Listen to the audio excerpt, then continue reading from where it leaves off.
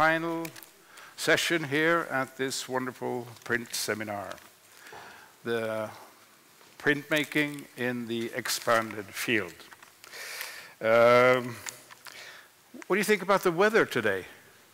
I had to take a shower at home before coming here. I don't know about you, but the other days we've been so generously poured down upon. So this is maybe for the better, okay? We think so.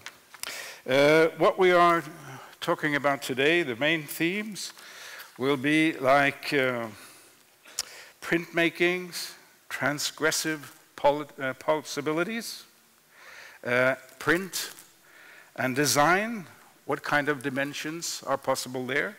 That's been lacking in this seminar so far, so I'm glad it's here today. And is printmaking experiencing a stealth renaissance? That's a question we're going to come into. So these are very interesting and very exciting themes, and I'm looking forward to listening and then debating, okay? So I hope you join us. First, we have Margaret Miller, who is Director of Graphic Studio and Professor at the University of South Florida. Would you please come up? And she's going to talk, her title of her speech is The Transgressive Mark. So, Margaret, it's all yours.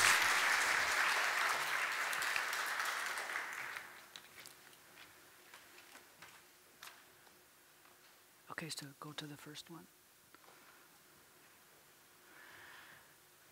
I'm delighted to be here with you today and honored that Her Majesty could be here in the audience. Made me a little bit nervous, I must say. I am also wish to thank Jan Pedersen for organizing this very informative seminar and Holger Kofod for moderating my particular panel. I am delighted to be joined on this panel by Andrew Rafferty and Sarah Suzuki, who will follow my remarks. Today I'm talking about production, a production studio, the making of art in a collaborative environment. We've talked about the artists who make prints. Today I want to also honor the printer artisan who collaborates with artists that come to work at our studio by invitation. What are the optimum conditions to encourage artists to use printmaking processes to experiment with new forms and concepts and make breakthroughs in their practice? Printmaking processes are acts of resistance by nature and certainly can be transgressive. In the United States, the university-based atelier is uniquely positioned to offer artists working in residence a broad array of technical processes and a collaborative environment that encourages a dialectical response to both contemporary conditions and the tools of printmaking. There are 3 major professional presses in the United States associated with universities. Tamarin Lithography Workshop was founded in 1960 in Los Angeles by June Wayne. A decade later, Tamarin moved to the University of New Mexico, where it is today and is recognized for its training of printmakers. Tandem Press was founded in 1987 by Bill Wege at the University of Wisconsin-Madison and is now thriving under the direction of Paula Panchenko. Graphic Studio, founded in 1968 by Donald J. Saff at the University of South Florida in Tampa, is now the largest of the 3 university-based presses. Based on the scope of opportunities available to artists, that is what is unique, being in a broad, cosmopolitan, metropolitan-based university. We access scientists and researchers from across the campus. I serve as the 5th director of the studio, which is part of the Institute for Research in Art.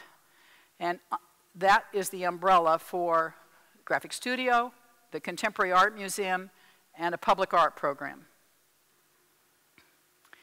It is the skilled artisan printmaker that inspires artists to make successful translations between modes of thought and material languages.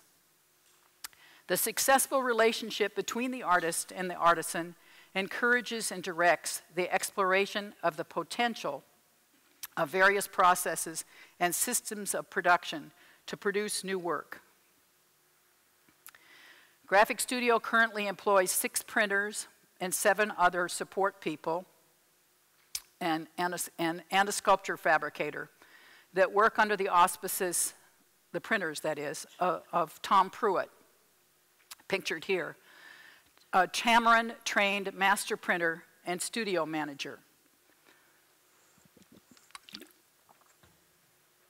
It is the combined skills of the production team and the quality of productions that is the key to enticing artists to accept invitations to work in residence. Emerging and established artists are encouraged to expand their practice and use printmaking to make art that is experimental and transgressive. This has been the underlying mission since the inception of Graphic Studio. In 1972, Donald Saff began his first collaborations with Robert Rauschenberg. I'm going to talk about 3 artists that are part of the history of Graphic Studio and 3 more current projects. So Rauschenberg started working at the studio in 1972 and subsequently established his studio and living quarters on Captiva Island in southwest Florida.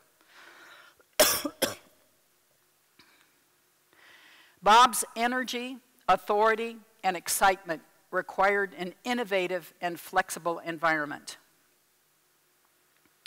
For example, his interest in chemically impregnating the fibers of paper with color led to experiments with blueprinting and sepia printing.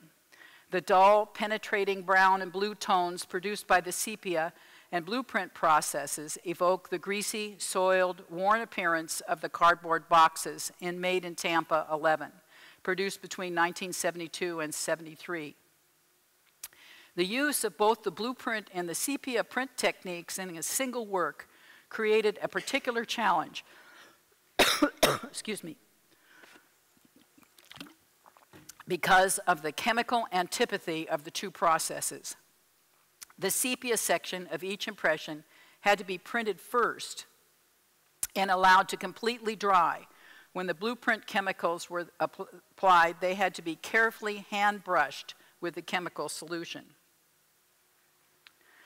Rauschenberg's work at Graphic Studio challenged the traditional uniformity of an edition. Crops is a suite of 5 solvent transfer and screen print works from 1973. Bob laid out unique newspaper elements, saturated them with solvents prior to printing. Then he stood over the press and dropped these saturated strips of newsprint onto the press and then printed them. Although the format was consistent for each impression in the edition, the details vary from print to print, creating an edition varié. In 1982, Rauschenberg traveled to China. After this trip, he worked with Graphic Studio to produce Chinese Summer Hall, a 100-foot long, 30 meters, color photograph. The photograph required the purchase of a Hasselblad camera and color processing equipment. Kodak made the long paper, and several enlargers were set up in a former supermarket to expose the collages of film cut from negatives of single photographs. Well, it sounds like it was really simple and easy, but it took us almost a year to figure out exactly how to produce this 100-foot, 30-meter long color photograph. We only made 3. It's an edition of 3. Oops.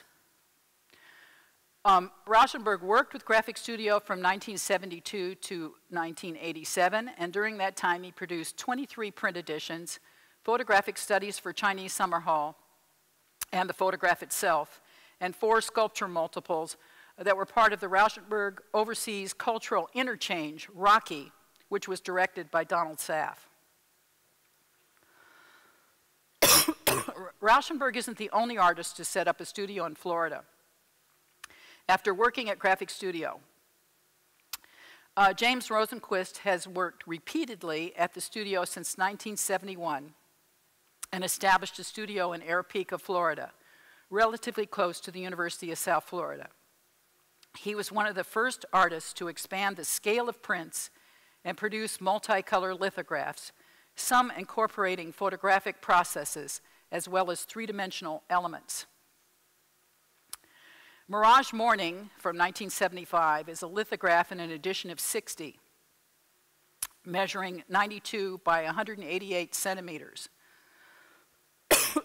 with three-dimensional elements. For this project, Rosenquist used motifs found in many of his paintings and prints of the 1970s, including tire tracks, a carpenter's snap line, one of the tools of the trade that he used as a billboard painter. To create this print, the rim of a galvanized metal tub was coated with liquid tush and pressed against the lithographic plate. Carpenter's snap lines were used to form the square and triangle by dipping the string into the tush and snapping it against the plate to create the look of a chalk line. The track impressions generated horizontal waves of brilliant color across the surface of the print. Painted window shades are permanently mounted to the plexiglass and can be drawn down over the images. The creation of the imprint, the trace of the mark, is the interstitial matter that forms the dialectical image. For Shriek, produced in 1986, Rosenquist employed his skills as a painter, producing colorful monoprint fields that have lithographic elements collaged to the surface. This allowed Jim to work at a scale, 107 by 181 centimeters, not possible even on a large lithography press. The classic nature versus culture dichotomy is evoked by the combination of the commercial image, the commercial image of the female smile combined with flower forms.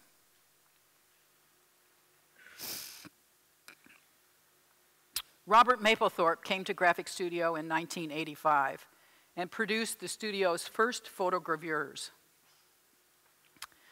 Deli Sacciolato, then director of research at the studio, is often credited with the revival of photogravure. Irises, Orchid, and Hyacinth, 3 different prints, were produced from 1986 to 1987 and measure 120 by 104 centimeters. The photogravure process imparts an atmospheric quality through the subtle grain of the aquatint ground. Now these editions were produced some directly on paper and some on silk collé, where the paper was collaged first with silk and then the print was produced. This created a soft illumination not attainable directly on the paper. Now, I'm not going to talk much about the market, but I think you might be interested to know this print sold out years ago, and we just got one back from a collector for resale, and I called the Mapplethorpe Foundation to see what the current price should be, and the ones on silk were $20,000 more than the ones directly on paper. I just thought that's a kind of interesting fact. So the price on these are now $65,000. We released them from the studio to our subscribers for $500. Roy Lichtenstein's brushstroke figures were the first works to use the wax type process. This was another innovation of the graphic studio printer artisan. Under Patrick Foy, under Don Saff, Patrick Foy, the artisan printer, developed the wax type process. Roy Lichtenstein was the first artist to embrace this new technique, and it was actually designed for him. So he created a series of brushstroke figures. Wax type is a screen printing process, but instead of ink, pigmented beeswax is squeegeed through a specially prepared steel screen. Once on the paper, the wax can be burned in with a torch and then buffed in a number of successive overlays that enhance the luminosity, translucency, and the intensity of the color saturation. This suite of 8 portraits made from 1987 to 1989 combine the wax type process with lithography and woodcut elements. Now to talk about 3 more current projects. Graphic Studio continues to be committed to a philosophy that provides artists with the freedom to experiment and pursue new directions with a broad array of materials and processes to advance their practice. While print editions are regarded as one of the most democratic forms of art production, as we've heard during this seminar, artists not invested in printmaking can appropriate techniques for qualities not available in other media, combining them with paintings and sculptures to produce unique works. Digital technologies have also extended choice and capacity, and artists working at Graphic Studio frequently combine digital with more traditional processes. Christian Markley has worked at Graphic Studio since 2006, often visiting 2 or 3 times a year. I really think we were his US studio for those years. He lives in London. His visual practice is grounded in auditory themes. His body of work spans sculpture, video, photography, music, performance, collage, and now printmaking. He has produced editions and unique works at the studio using cyanotype, lithography, etching, and screen printing. Since the late 1990s, Markley's has created graphic scores, non-traditional forms of notation for improvisational interpretation by musicians and vocal performers. From 2009 to 2010, Christian Markley worked on Manga Scroll at Graphic Studio, an 18-meter, 60 feet hand scroll. Composed of collaged onomatopoeias sourced from manga comics. Markley's collages for Manga Scroll were composed both visually and sonically and intended for vocal interpretation.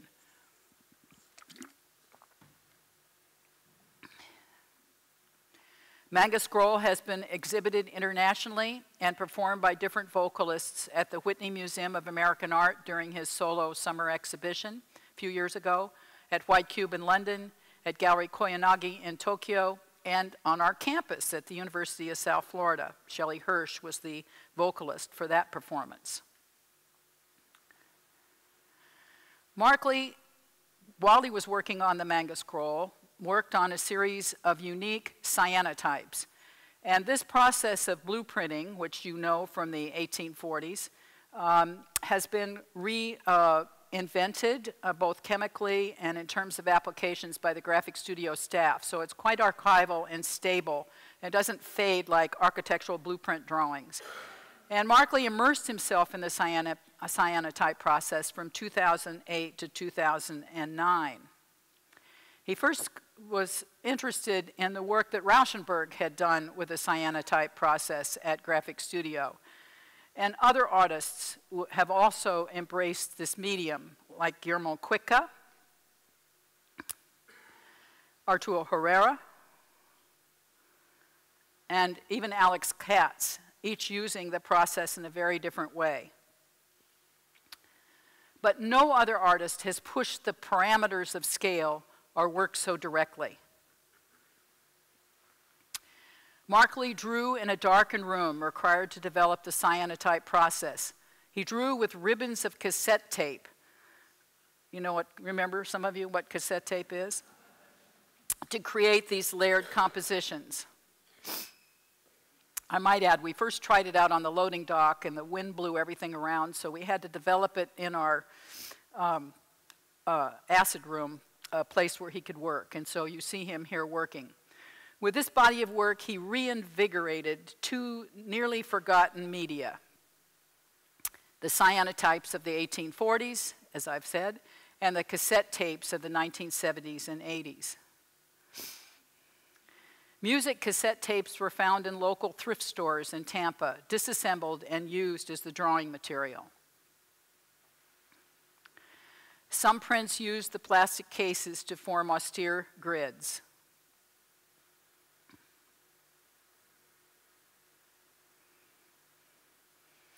In others, spools of unwound tape have been strewn over the surface of the paper in loops and twists, recalling Cy Twombly or Jackson Pollock. We made about 150 of these unique prints, and we also produced a book with J.R.P. Rongier about documenting the cyanotypes.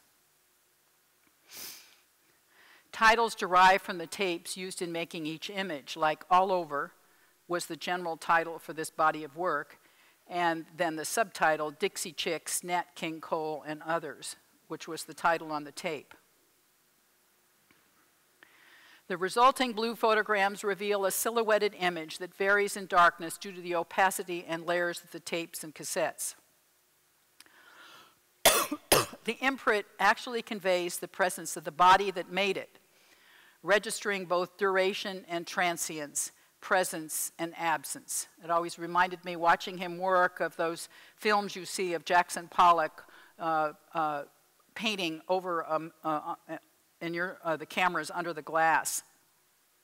He moved about almost like a dancer, choreographing the structure of the print. The unique originals vary in size from 70, I hope these translations to centimeters are accurate. Remember, I don't think in that way, but from 76 by 56 centimeters to 130 by 254 centimeters. And they've been acquired by leading museums around the world. And for me, I have to confess that that gives me a great deal of satisfaction when the work we do at the studio in collaborations with our artists is acquired by leading museums. And these were purchased or acquired through donors by the Brooklyn Museum, the Metropolitan Museum of Art in New York, the Museum of Fine Arts in Boston, the Whitney Museum of American Art, the Centre Pompidou in Paris, the Guggenheim, and the Museum of Modern Art in New York City. So walking into the Guggenheim and seeing 4 of Christian Markley's cyanotypes produced at Graphic Studio on display really elevated my spirits. In 2013, Markley began working on a series of action prints that he produced by combining screen printing and hand painting. For this body of unique works, he focused on wet sounds, like sploosh, using onomatopoeias, again derived from comic books, which were scanned and digitally manipulated, then enlarged for screen printing. The works function ironically and reference pop art and abstract expressionism. Now I'm going to talk to you about a young artist that we just started working with a few years ago, Eva Gorgieva. I asked the question to her and to you, why would a painter embrace printmaking? Eva is a painter. Eva Gorgieva is Bulgarian-born and currently lives in Los Angeles, and she responded to this question. And now I'll quote from her. Quote, "Printmaking has the capacity to involve 2 kinds of really human primordial things, the need to make the mark and a fascination with the alchemist processes that allows for a mark that can't be made in any other way. It's a different way of condensing time in the mark." Eva had not made prints until she worked at Graphic Studio. She recognizes that making prints could not happen alone and has successfully exploited the collaborative process. She gets every printer working in the studio. They love her energy when she comes into the studio, and there's a real magic collaborative environment that develops.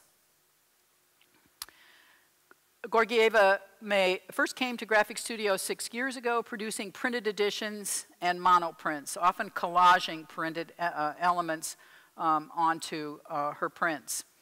In 2014, she introduced a new dimension to her practice with a series of unique sculptures with print elements.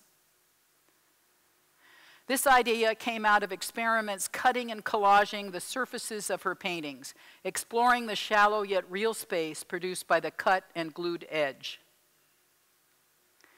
Taylor Pilat, a Graphic Studio sculpture fabricator, you see him on the left, found metal scraps to produce the bodies or armatures for the series of sculptures entitled Cosm.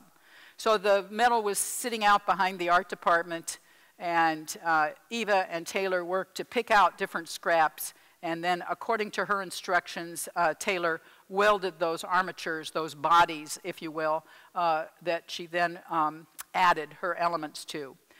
Eva worked with graphic studio printers to produce plates using a variety of techniques, including lithography, etching, soap ground, and cyanotype, generating the collage material that she layered onto epoxy clay attached to the metal structures. This epoxy clay you roll out like you're making lasagna or some kind of pastry, and for about 15 minutes you can kind of drape it at will over the structure, and then on that surface you can glue your print elements.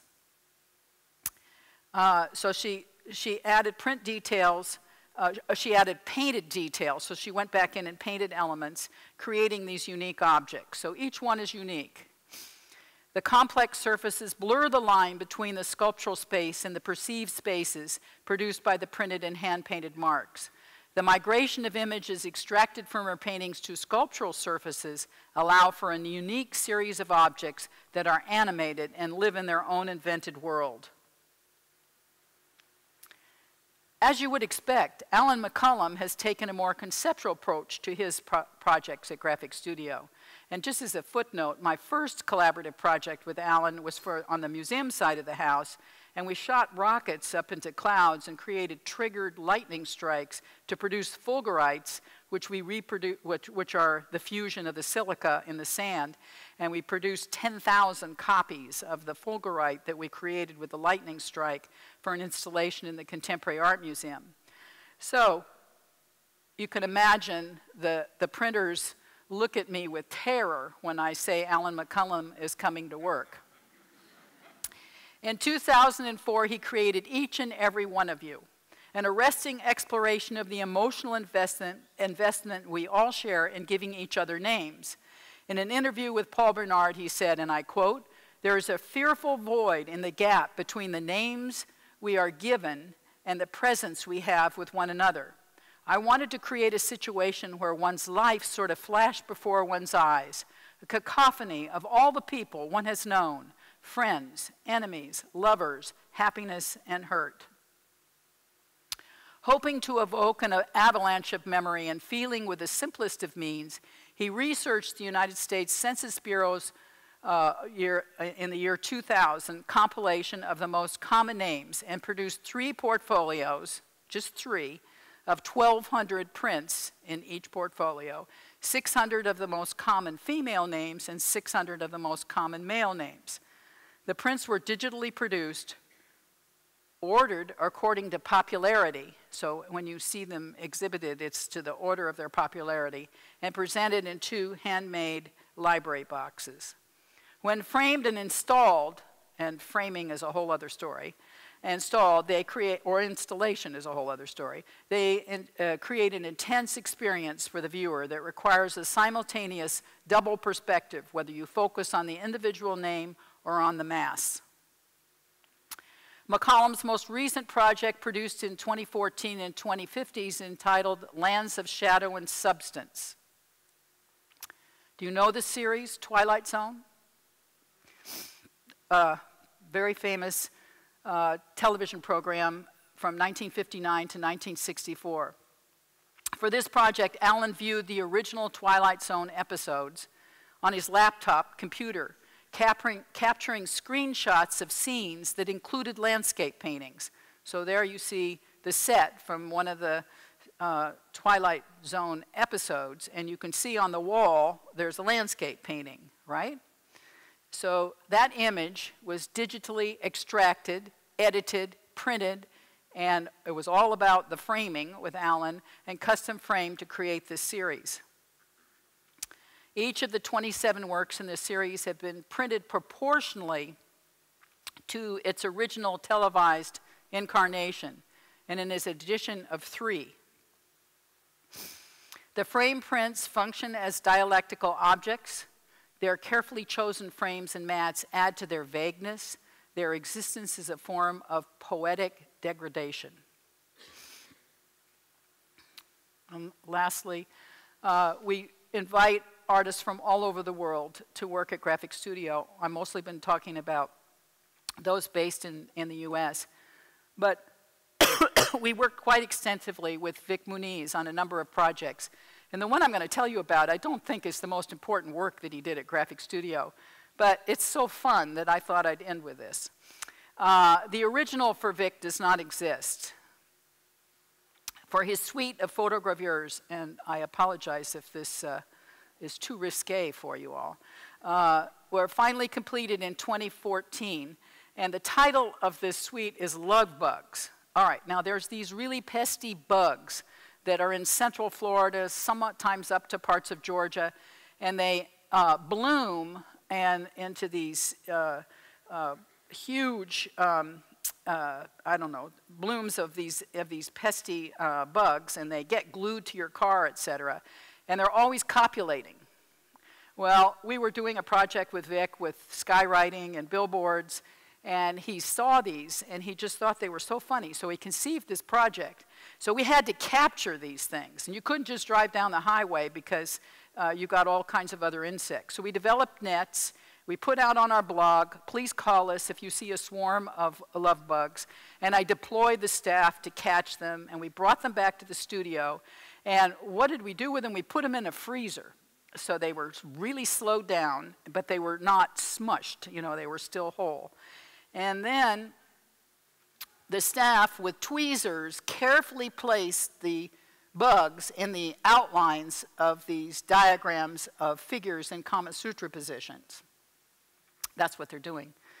Here's what a car looks like, and there's what the love bugs look like. The designs with the frozen bugs were photographed, and the suite was produced as photogravures. My conclusion. Graphic Studio's nonprofit status and location on the campus of a metropolitan, research-oriented university allows artists to work without commercial pressures. That's not largely true because I have to say government funding is diminishing drastically, and we only get 20% of our budget now from the university. Artists experiment with techniques often developed or refined by the collaborating printers, fabricators, and with faculty researchers across the campus. For example, note that Keith Edmeyer's project is poured basalt. He wanted to work with lava. Leading artists are interested in working in the collaborative studio environment to make work that is investigative and matches technique to concept, extending traditional methodologies of printmaking and sculpture fabrication into new realms of additioned and unique works. I like to think that we give artists an opportunity to do something that they cannot do in their studios or by themselves, that it is the collaborative environment that is so enriching to their practice. More than 105 internationally recognized artists and some emerging artists have worked in residence at Graphic Studio and produced over 750 editions plus unique works. I have only had time to introduce you to a few projects. The Institute for Research in Art at the University of South Florida provides a mix of contemporary currency, historical overview, and scholarly and theoretical authority, serving as a broad platform for the production and critical assessment of new and often transgressive art production. I like to think of us as a laboratory for the making of art. The Institute, that's it, right? The Institute of Research, yeah.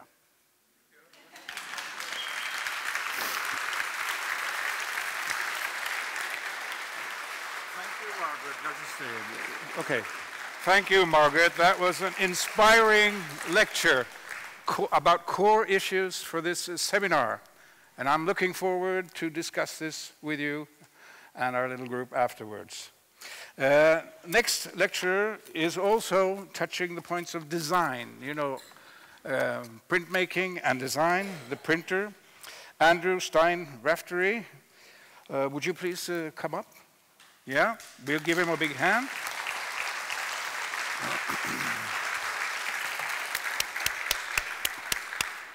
Now, I'd like to ask you, Andrew, what would you like me to say about you as an introduction? Well, everybody should know that I'm an engraver, and that I'm professor of printmaking at RISD, where I've worked since 1991, Rhode Island School of Design in Providence, Rhode Island. and I'm a national academician. And when I was elected as a worker in the graphic arts. But we got rid of that nomination, unfortunately. And the other thing I'm very happy about is that I am a member of Print Council of America, which is a group of print curators, conservators, and scholars. And I've recently joined the board, and it's an incredible organization. So. Well, thank you. You did this beautifully, so I just leave you the audience. Well, I have a question for you, too. Okay, well, the other thing I want the audience to know is that I am very committed to the whole idea of objects and experiencing works of art in real life. And I brought something that I was hoping that we could pass around to the audience. It's one of my pieces that I just pulled out of the kiln last week and made it in Providence. So here it is in Oslo, where I'm so happy to be. Hands-on. Hands-on, pass yes. it around. Thank you. It's just this. Hello, everyone. I am so honored to be here, and Jan, thank you so much for having me. So when I tell people that I'm an engraver, they always say to me, well, you must be the only person doing that. And I sort of say, no, I have friends in Germany and Japan, and they're great French engravers, and I teach all my students engraving. But that's not really answering the question, because the question is a little bit different. I mean, I think the real question is, why bother doing this technique that takes so long, that's been obsolete since the middle of the 19th century? You know, why do it? And I think that's a very important question. And not just about engraving, but it's a question that every artist who uses some of the time-honored techniques that have been active since the Renaissance to make work, we have to ask those questions, because otherwise the danger is that we could slip into a kind of preciousness, a kind of sentimental, historical thought. And I think that's why I wanted to talk about engraving today and use my own experience as a kind of case study to answer that question. And in order to answer that question, I have to go back to the very beginning, because any of you who are students know that one of the most important experiences as you're learning is that certain things come across to you and you feel a special affinity for and an inclination for a certain technique. And in 1980, I started at Boston University and found an extremely traditional art school in which in every class there was a naked person in the middle of the room, and there was one way to do it, and that's the way that the teacher told us to do it. But in our third year, we were actually allowed to take an elective in printmaking, and I was so excited, because that was the one classroom where there wasn't a naked person in the middle of the room. We could actually come up with our own ideas, and our professor, Sidney Hurwitz, was really committed to watching us work and thinking of things that might help us and showing us how to do things. And so one day he came into the classroom with this tool and a piece of copper, and this tool is called a burin, and he said, Andrew, I think you might like to learn engraving, because he had watched me organize my lines in etching. And so he showed me how to sharpen the tool. He showed me how to cut the lines in the plate. And as I practiced this, I became very excited because it just seemed so natural to me. It was something that really satisfied my own inner need for this kind of very careful crafting of the object. But it also allowed me, I'm showing you this very funny print I made in 1984 when I was a senior, it also allowed me to try out some of the things that I was learning in the life class about how to put a picture together and to really indulge in my own very kind of linear sensibility. And so engraving stayed with me throughout those years, but also even when I was a graduate student in Yale. And I also did many other things, but I knew it was there as something that I would eventually turn to. Now, most people don't know that I used to be a painter. And this is a painting from 1996 that's very typical of the work that I was doing at that time. It shows the Clinique counter at a fancy mall. And it shows two moments of time, at the same moment of time, but with two different points of view. And we see this provocative glance between these two men. And I was very interested in sort of exploring the way that gay people and straight people interact in public spaces without us even knowing it.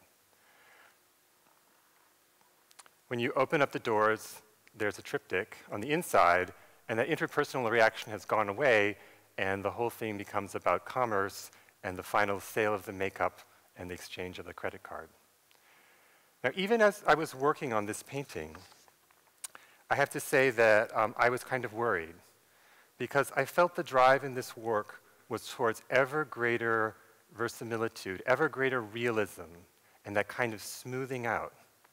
And that didn't really interest me, and it really seemed like a kind of conservative impulse that would lead nowhere. And I knew I had to figure out how to make it clear that my images were actually constructed fictions. And I think that going more towards realism wasn't going to do that. My contemporaries, such as Lisa Yuskavage or John Curran, who were at Yale right before me, or the Leipzig painters, I think they accomplished that, making that constructed fiction evident through distortion and the grotesque. But I'm very committed to this kind of surface of plausibility, this kind of reality that we recognize. I don't want to go to surrealism, and I resisted breaking that layer of plausibility. And I have a quote from Gertrude Stein that actually describes what I'm thinking of. It's from the autobiography of Alice B. Toklas. So Gertrude Stein writes in Alice B. Toklas's voice, and here's Miss Toklas describing Miss Stein. She always says she dislikes the abnormal. It is so obvious. She says the normal is so much more simply complicated and interesting. So the solution came to me in 1998 with a print that I've been looking at since 1992, and it's the first old master print that I collected. It's by Claude Milon. He's a French engraver working at Rome in this time. It's from 1630, and it had been hanging in my bedroom all that time.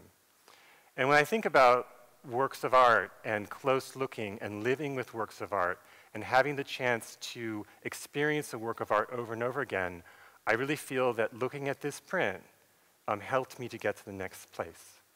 Because as I was falling asleep or waking up, the image was always so clear. And it wasn't just the image that was clear, it was the marks that made up the image. And it's an engraving, and I said, I can do that. So I had a set of drawings for another shopping narrative sitting around, and I reworked them to make them closer to the Claude Milon composition, so that there would be the kind of size as in the Claude Milon composition. And I just started, transferred them to the plates and started these plates.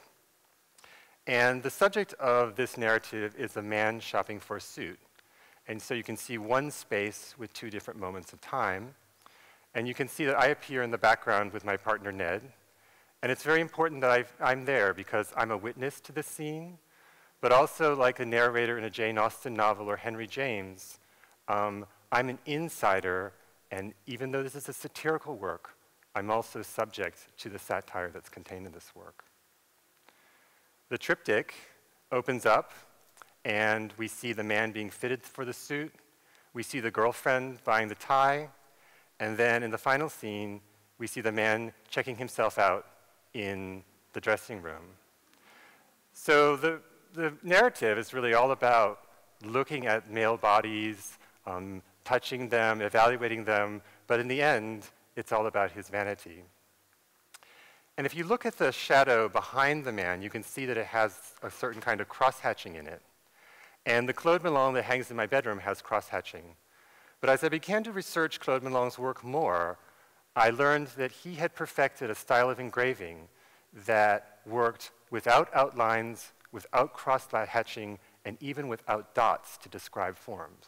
So he really took away all these elements to create this incredibly simplified and beautiful language of form.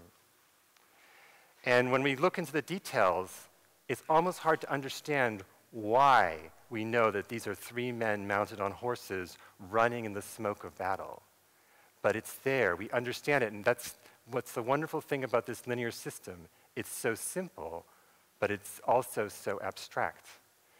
And for me as an engraver, the other thing that's so exciting, and this is another reason of why engraving, is I can look at this detail and see where the tool entered the copper and exited the copper. I can see where he went in, and I can see, again, all those things. And I think the fact that the engraving has this kind of self-evident quality of its making gives a link to the past that I find very exciting. So after about 3 years, I finished the plates for Suit Shopping, and I published it in 2002. And I was in an entirely different world than I had been when I did that, those paintings. And I had to sort of step back and think about what I had learned from that work. So I started another project.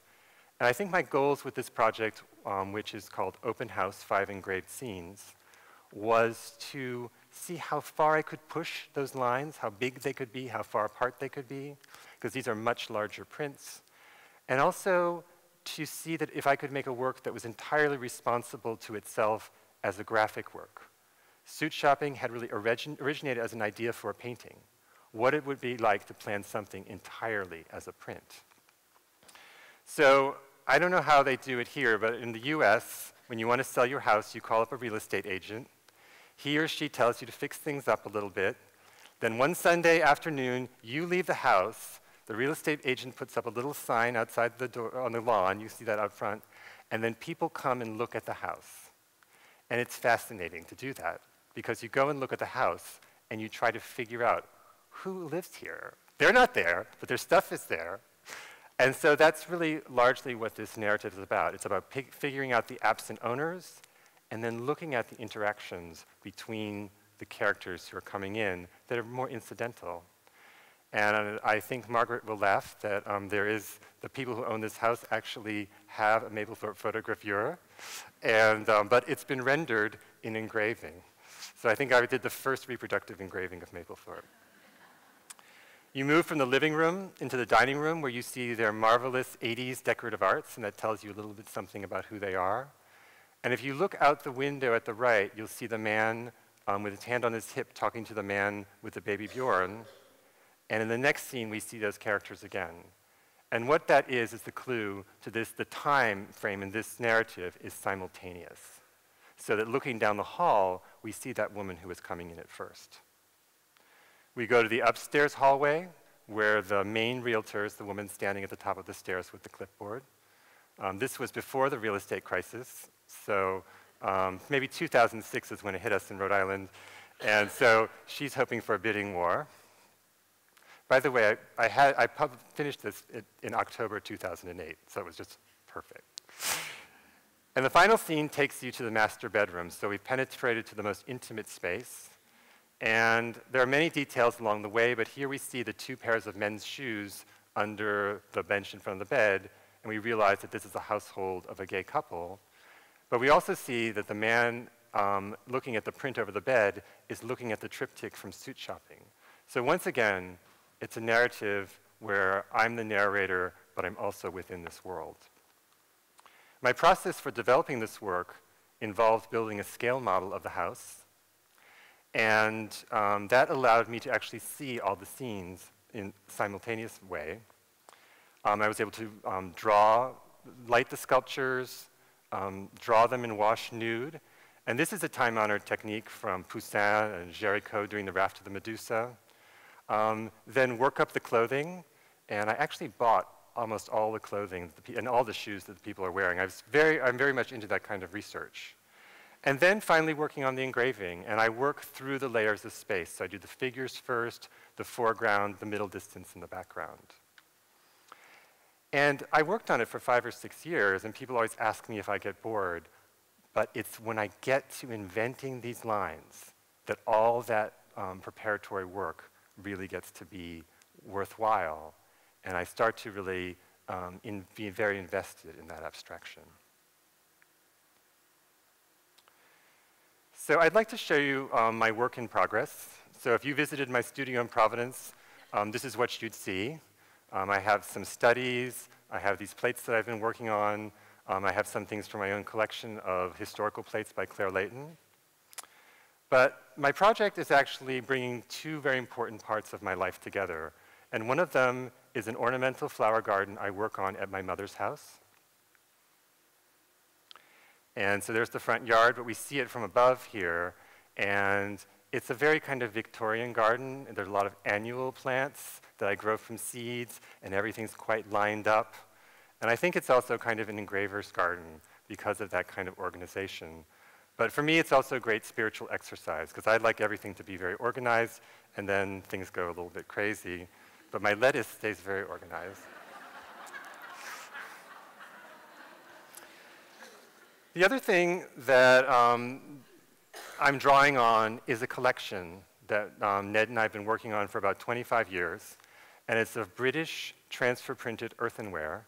Our period is from between 1810 to 1850, and we have about 1,500 pieces, so I think we might officially be under that category of hoarders. And we live with it. We eat off of it, we touch it all the time, I look at it all the time, I've never gotten tired of it. And I love it because it's a print collection to me. The images on these plates were made from engraving. And I've always wanted to do a project that involved bringing my engraving to the pottery. So I've devised a project. The subject is me working on my mother's garden in Providence over the 12 months of the year. There are 12 different plate shapes that I've designed, and I'm producing it in an edition of 100. And I've been working on that since about 2009, and I anticipate finishing it and having an exhibition next fall. And I have no design background at all, but I work at a great design school, and I think I've learned from the ethos of the designers there that you just have to go for it and really kind of enjoy it. And so I designed the plate shapes first with folded paper, many of them referring to the historical plate shapes, but some of them just referring to the divisions of the things. And I'm not going to go into the technical part because that would take an hour, but it's been incredibly exciting, but I'd like to acknowledge my incredible collaborators. So these three assistants, one of them a student at Wesleyan, the other two are at RISD, Nita Mukan, Sarah Wang, and Elisa Palau, helped me to make the models out of Sintra. This is my ceramics guru. He's a professor, Larry Bush, at RISD, and he devised the clay and did the entire ceramics support, and you see Larry in his favorite place in the world, but I wish you could see the kilns here. I've been emailing him about them. Here's his recipe, and he made the recipe for the clay with 180 clay tests, and he wanted to make a clay entirely out of American materials, but he also devised the production method, which uses these two-part dies that are where the plaster is cured with air, and the plates are produced by an old-fashioned style of 3D printing on this hydraulic press called the ram press. And I loved doing this because it was just like printing. And we made 1,800 pieces. And I have to say, I probably pressed 1,500 of them. This is our genius from Shanghai, Jack Yu, who was a grad student at RISD. And he's still helping me, but everybody's always trying to hire him away. And he perfected the glazing. He really perfected the absolute temperature for firing the glazing.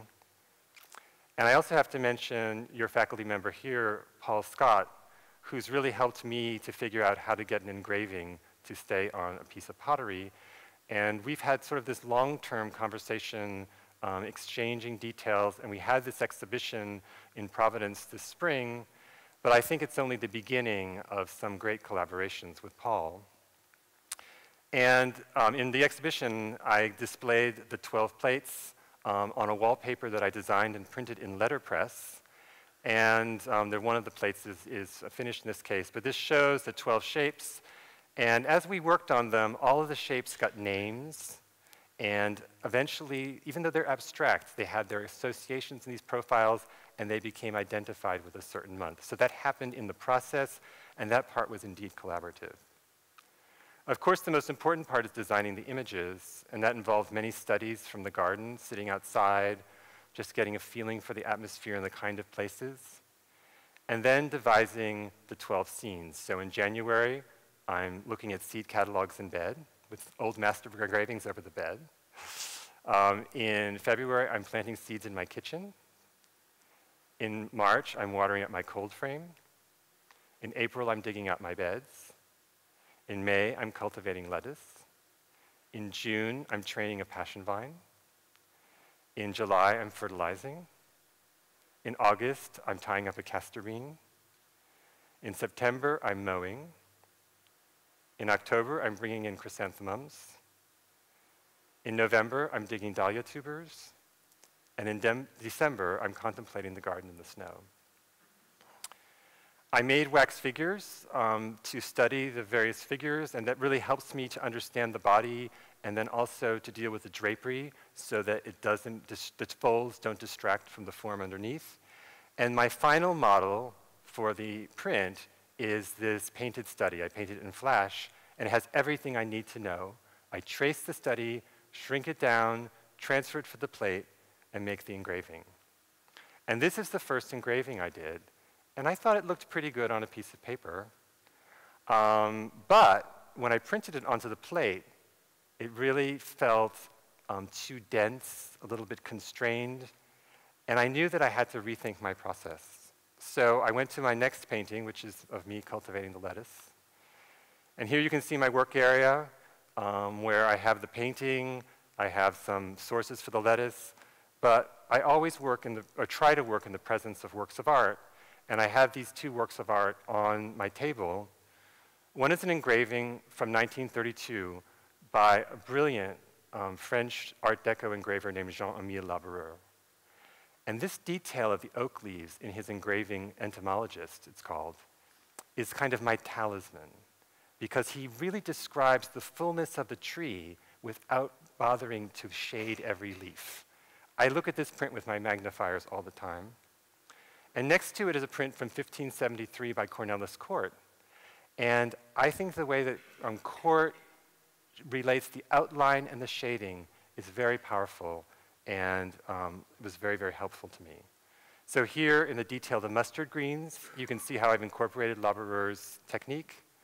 And in the figure, how I've incorporated some ideas from Cornelis Cort.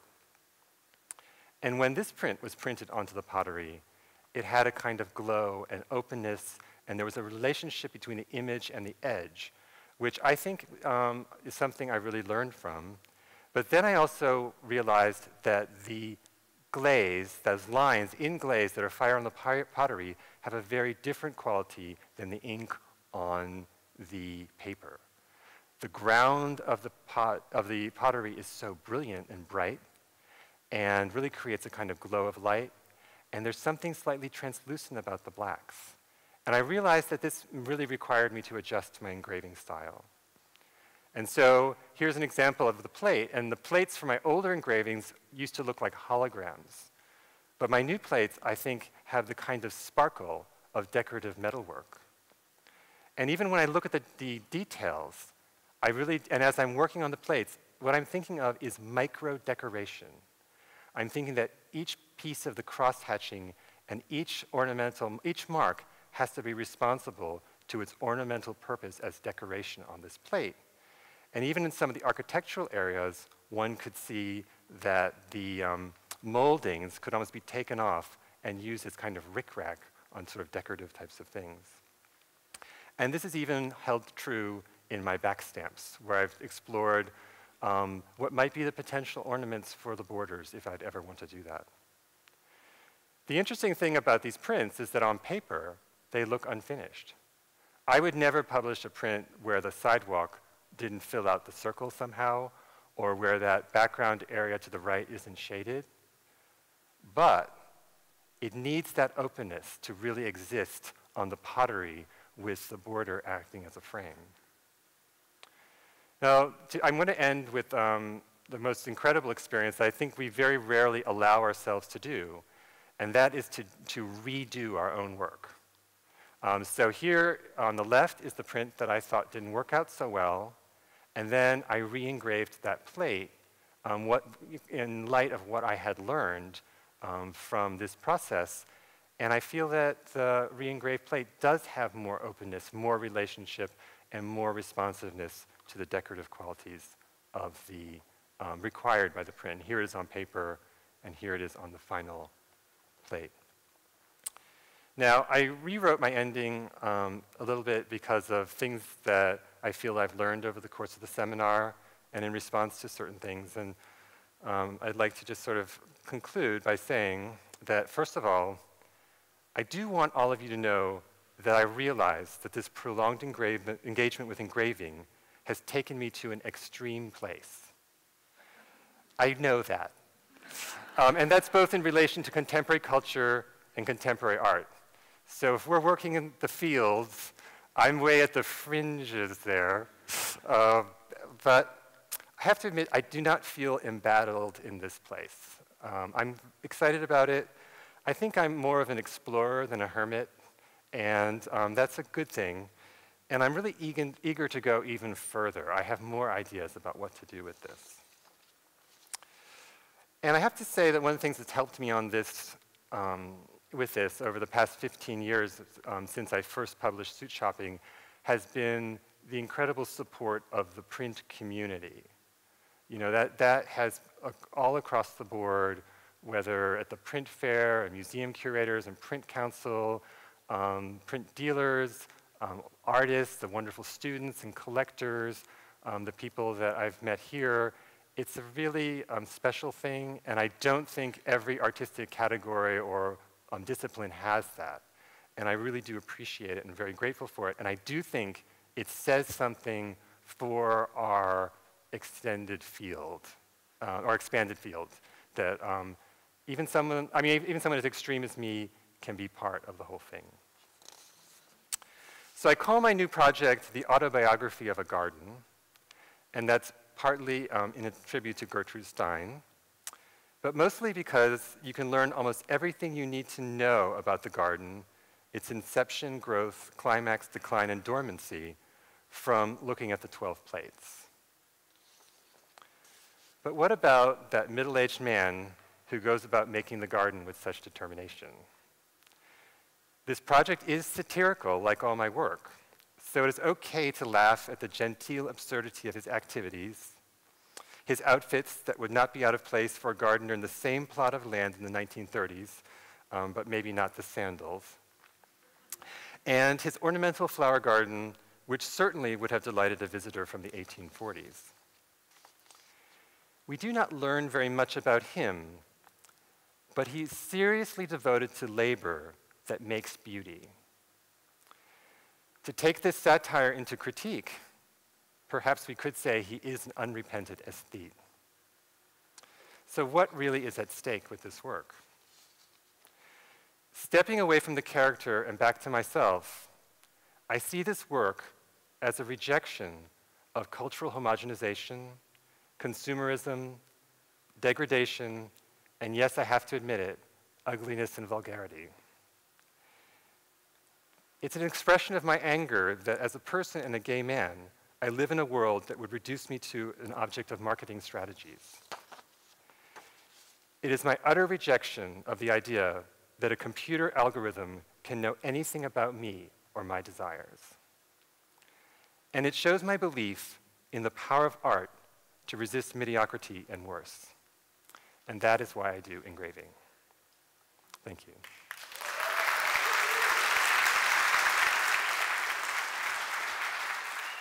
Thank you very much. Thank you. That was just great. Thank you, Andrew. That was just great and something we need for the seminar.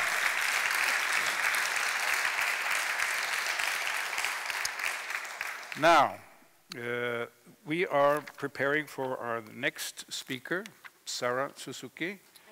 Okay, you are here. Okay. And you are, oh, come on. Hi. Hi. Hi. We give her a big hand. Hi, everybody. So you are working at the Museum of Modern Art. You're associate curator at the Department of Drawing and Prints. Yes. So the audience is yours. All right. And you are mine for the next 25 minutes. I just want to first reiterate my thanks to Jan for organizing this phenomenal couple of days. It's been really fantastic. And to my co-panelists this morning who've really given me a very tough act to follow. So thanks, guys. And I look forward to the conversation we'll have here afterwards. So, to some, the contemporary print world seems to be sited on the periphery of the global art landscape, where we proponents of printmaking endlessly attempt to counter the misconception that a print is not an original work of art, or outline the differences between a print and a poster, or explain how an etching is made. Within some quarters, this state of affairs may contribute to the sense that the print world is somehow perennially on the verge of obsolescence, fighting for relevancy in a fast-paced, multifaceted, market-driven, international arena that seems to have neither time nor patience for a description of waterless lithography's merits. It's true that printed art has trajectories and histories that both align with and deviate from the arc of the history of art. And as print scholars, it's our responsibility to protect and preserve those specific legacies. But rather than seeing this as a moribund effort, I would argue that printmaking is currently experiencing something of a stealth renaissance, finding ways of insinuating itself into the larger activities of contemporary art without necessarily announcing itself as doing so. The conceptual concerns of these mediums and their things we've talked about at length over the last couple of days, collaboration, process, the idea of multiplicity, of copy and original, of reproduction, of sequence and seriality. These things are wholly present in work across disciplines, resulting in exciting new projects, both print, and I'm using that term here to mean made and distributed within the realm of the print world, its publishers, printers, and dealers, and printed projects, incorporating tools or aspects of printmaking, but with a broader kind of non-print specific purview. Unquestionably, traditional printmaking, and by here I mean the production of editioned woodcuts and lithographs and screen prints and intaglios and digital prints, is alive and well.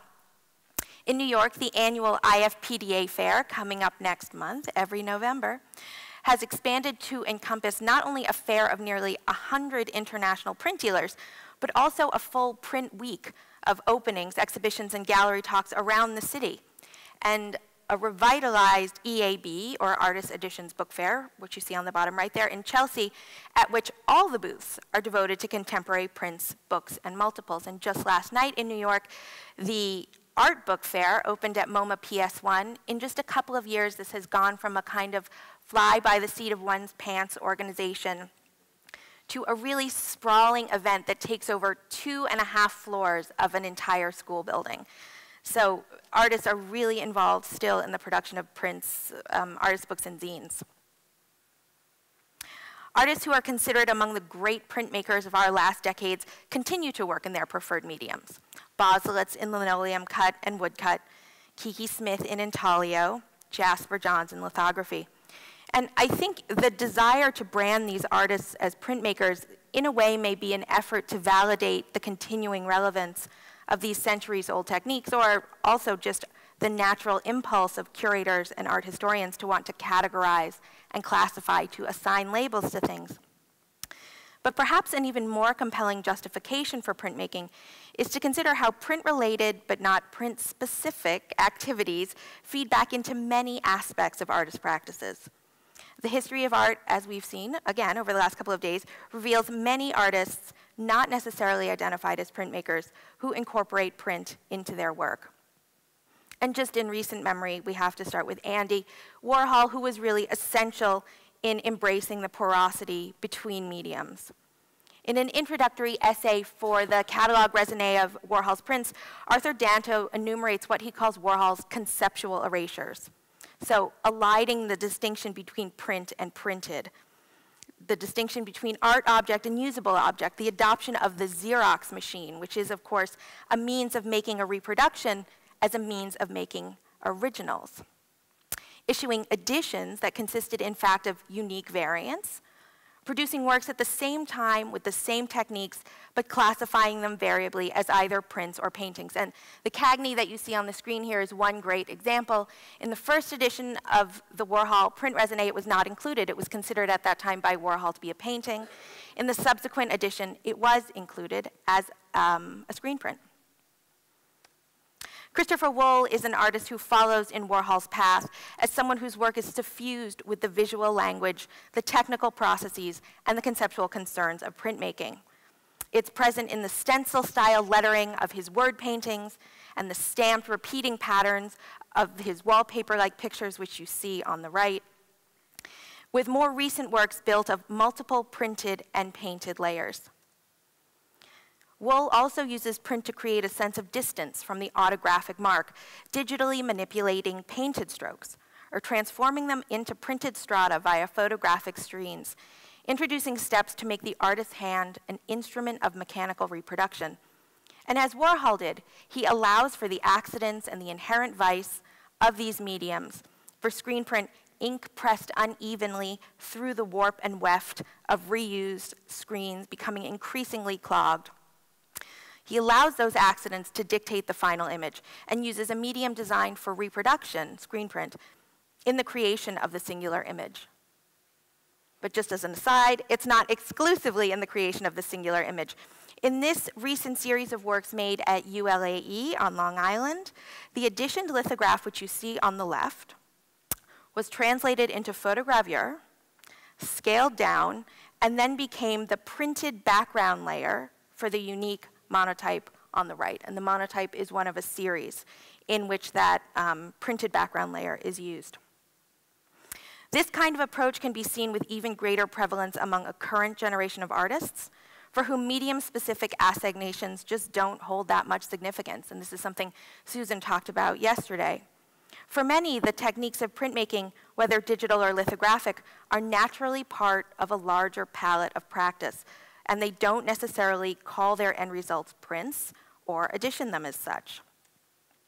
Wade Guyton and Kelly Walker, who sometimes work collaboratively as Guyton Walker, connect back to Warhol's conceptual erasures as they embrace the use of printed techniques and printed supports across their work, though often substituting the 21st century digital equivalent for Warhol's 60s era Xerox machine. Guyton's unique inkjets are printed on canvas or plywood using a typographic vocabulary of X's or U's that he grabs from Microsoft Word. While Walker's digital works are often accompanied by digital files that allow the image to be printed at any scale that the owner desires, so that the duplication aspect of printmaking occurs after the work has left the artist's control. While these digital works rely on print, as do the artist's collaborative prints on magazine pages and advertisements, they're more likely to be positioned as paintings or drawings than as prints. This kind of malleability of medium is reflected in how the works are collected. At MoMA, works by Guyton and Walker using the exact same techniques have been designated as 3 separate classifications: as print, as drawing, and as sculpture. That's the sculpture that you see there. Rikrit Tirvenit's practice revolves around participation and experience through the creation of shared social spaces, collaborative activities, and perhaps most uniquely for him, shared meals. Beginning in the early 90s, his exhibitions and installations have often taken the form of communal kitchens or canteens where the artist and his collaborators cook meals with and for gallery visitors. But how do you experience Rikrit's work if you don't happen to be in Argentina on the one day that he's grilling barbecue, or outside the Messeplatz at Art Basel where he was cooking this year? The answer has been constant, and that's the tangible product of Rikrit's practice has been the ongoing production of editions and multiples that help to capture and even recreate the spirit of such events. The traveling edition, which you see here on the left, forms a kind of archive of some of these shared meals. It's a cookbook as catalog, accompanied by a chef's knife, well, that's actually like a giant cleaver, and an apron. And each of the cleavers and the aprons was sourced individually, and the apron is then screen printed with a great phrase, and that is, letting things burn and cook and boil, that's great. And the edition invites us to be the creators of our own shared meals, to regenerate these experiences, further spreading the artist's ideas. Just a couple of other examples. A 1993 multiple on the left comprised a recipe for pork sausage and a paper apron bearing a transferred image of a sausage, which of course you are meant to wear while you are preparing the sausage, which you then share with someone else. On the right, Lunchbox from 1996 is a stacked stainless steel tiffin box, and it comes to you empty, but with the instruction that once you acquire it, you should send it to a local Thai place, and they are to fill it with a specific menu. The menu is pork satay, green papaya salad, yellow chicken curry, and rice. Comes with a newspaper, so you can sit down and enjoy this lunch and read the newspaper as perhaps thousands of we'll in this case say Thai people, are doing at the exact same moment, creating this kind of resonance across time and geography. A recent residency at the Leroy Neiman Center for Print Studies at Columbia University in New York has resulted in a number of printed projects, and he's getting more interested now in more kind of traditional printmaking processes. One of them is this monumental 3-part scroll, and it's this kind of visual autobiography unfurled over the course of these 3 sheets. And you can see this kind of purple spine that runs through the images. That's the artist's passport. Rickert is a Thai. He was born in Argentina, and he essentially spends his life on the road. So the passport is the size of a small telephone directory, full of visas and amendments, and it becomes the kind of backbone for his own autobiography here. Printmaking's specific visual languages have also been absorbed across mediums, including in video and moving image projects, as is the case with the Japanese artist Tabaimo. Often evoking great topics like violence, sex, death, discomfort, and delight, she draws on both the aesthetics of traditional 18th century Japanese ukiyo-e woodcuts and on the sometimes absurd narratives and blatant violence of another printed format, and that's Japanese manga comics. Like her historical predecessors, Hokusai and Hiroshige, Tabaimo sets her work in the contemporary world, describing everyday life and pastimes with a characteristic perspectival flatness. She mimics the palettes of these masters by actually scanning ukiyo-e prints and then using Photoshop to capture and sample their colors to be able to reapply that palette to her own work. She also has embraced the traditional cast of characters from folklore, mythology, and erotica, depicting surreal ghosts, monsters, and hybrid creatures with a forthright approach to social and sexual mores.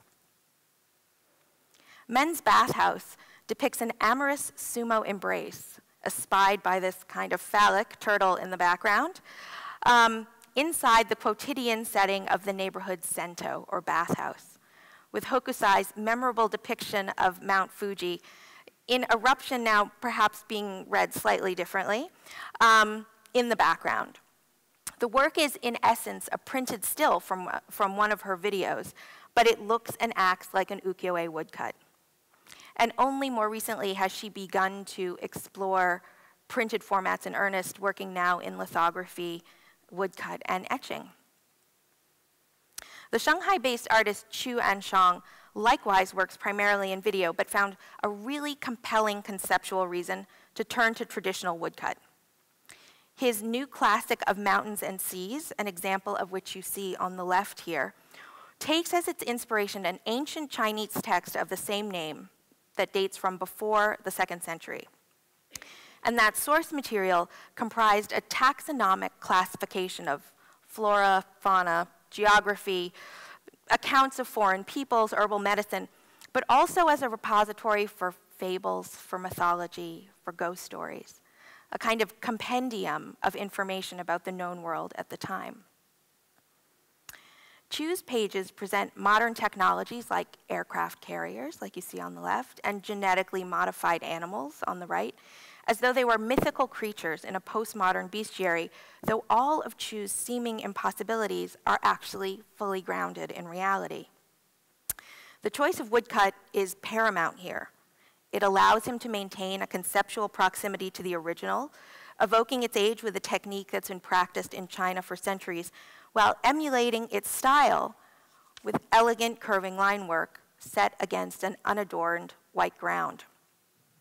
Taken together, the images present a satirical and smartly humorous take on environmental degradation, social breakdown, and unchecked urbanization in contemporary society. That project also falls within a historical trajectory in which printmaking has been closely connected to social and political efforts. From the distribution of biblical imagery to a largely illiterate population of religious pilgrims, and the cautionary ballads and penny calaveras of José Guadalupe Posada, to the guerrilla screen prints of Atelier Populaire in 1968, prints have long been pressed into moralizing, agitational, or propagandistic roles. The political impulse continues in the contemporary moment, of course, with artists using the democratic reach of editioned projects to send their messages out into the world. The Uruguayan artist Luis Kamnitzer is perhaps best known for his groundbreaking work in the arenas of both conceptual and political art, in many instances through editioned work, which has been a constant for him since the 1950s. We have at MoMA in our files an undated typed signed letter. It's probably from about 1964 when he came to New York, in which he says, quote, "I presume to be a revolutionary artist with a vision for the world and with the mission of implementing that, to eradicate the exploitation of man by man, to implement the equitable distribution of goods and tasks, to achieve a free, just, and classless society. In order for my mission to succeed, I have to try to communicate with the highest possible percentage of the public, something only possible with a great amount of production and a good system of distribution for my product." So he's clearly thinking about edition. And in his philosophy, the benefit of distributing editioned work that could reach many was clear, from dozens of sheets of printed stickers, like we see here on the left, an early mail art exhibition, to intaglios planned in editions of 50 that could reach many sets of eyes rather than potentially just one. In a project currently on view at MoMA, Memorial takes that political impulse and brings it into the present. What Kamnitzer did was to create a series of nearly 200 digital prints, and they're essentially facsimiles of the 2001 Montevideo phone book. But what he did quite surreptitiously and without any kind of announcement on the page was to digitally reinsert the names of about 200 of the desaparecidos, the disappeared, who were victims of the Uruguayan dictatorship. And so in this way, he takes this document, which is kind of a public record, and by reinserting their names, returns them to the public record, puts them back into the history. And I asked him why it made sense for this to be an editioned project. And he said, because this is a public project. It's supposed to be a memorial, the way you might expect thousands of people to see memorial statuary in a public square. So for him, the only way to do that was to make it an edition. For the artist Nicolas Paris, the democratic possibilities of print dovetail with his pedagogical interests, which comprise a range of activities from teaching in a one-room schoolhouse in the Colombian countryside to organizing hands-on educational programs for children at the Venice Biennale. For Paris, a broadly distributable edition is a critical tool that can help people think more openly about the world and the possibilities that are there for them. Twofold is his seminal project to date. It's a flexible, interactive project that's taken many forms, but the most critical is an artist's book. And I'm just going to show you a little 90-second clip of that.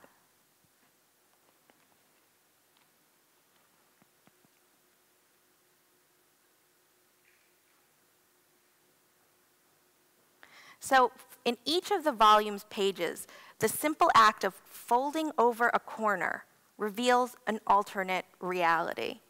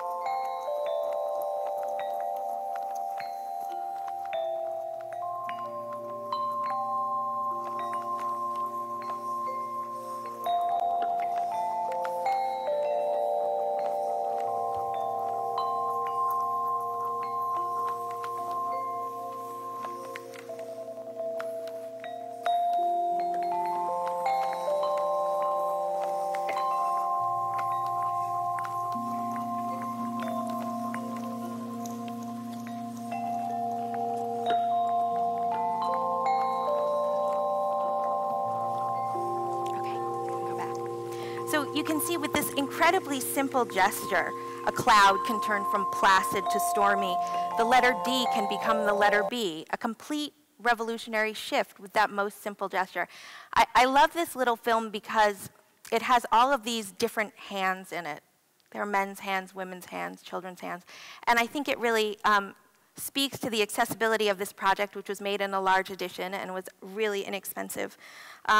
And just the way that it suggests all these myriad possibilities that exist in any situation, and the fact that it's on us to try to kind of activate them. I also just love the idea of a movie trailer, but a trailer not for a film, but for a book. Oops, sorry. The artists that I've mentioned so far have all used print techniques to suit their conceptual, thematic, or formal purposes, regardless of whether they see themselves as printmakers or whether others do. While they might employ print in spite of print, there are others who engage in print for the sake of print. Matthew Brannon's artistic output revels in the not yet obsolete charms of letterpress. The look and style of printed retro ephemera, promotional materials, and posters informs his aesthetic, but he's opted to imbue both the form and the content with his own subversive twist. So these cheerful but sometimes misaligned images here, the ballerina, the syringe, and the hanger, are often paired with these carefully composed texts that have this kind of strange quality to them. This one, just an excerpt. Undoing my seatbelt, loosening my tie, leaving the cockpit, pouring myself a drink. These also kind of undermine the ideas of reproduction that are, of course, inherent in printmaking, as they exist solely as unique examples. Small intaglio plates and presses can easily be managed single-handedly, as demonstrated by the entirely self-printed oeuvre of José Antonio Suárez Londoño, whose etching practice of more than 30 years continues unabated in Medellin. Londoño works constantly on small plates. He often carries one around with him in his pocket, employing a nearly microscopically fine line in the creation of diaristic images that draw on art history, on archaeology, on music, on literature, on the cosmos, on the lyrics of Patti Smith, and the ballerinas of Degas. They're usually printed in just a few examples, subverting the reproducibility inherent here and selecting it instead for its singular artistic qualities and the artistic vocabulary that it provides. The omnipresence of Photoshop and other digital manipulation softwares and the affordability of high-quality digital printers has given artists first-hand access to tools and materials in their own studios.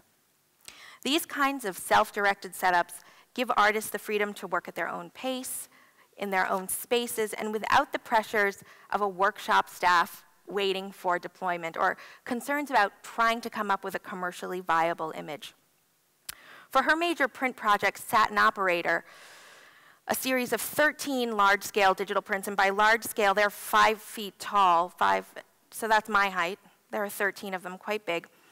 The artist Tricia Donnelly coordinated the production of this small edition herself. Tricia's work can be really elusive for those of you that aren't familiar with it. It takes a lot of forms, from a slab of marble or just a snippet of sound to a photograph of a wave or an undocumented performance.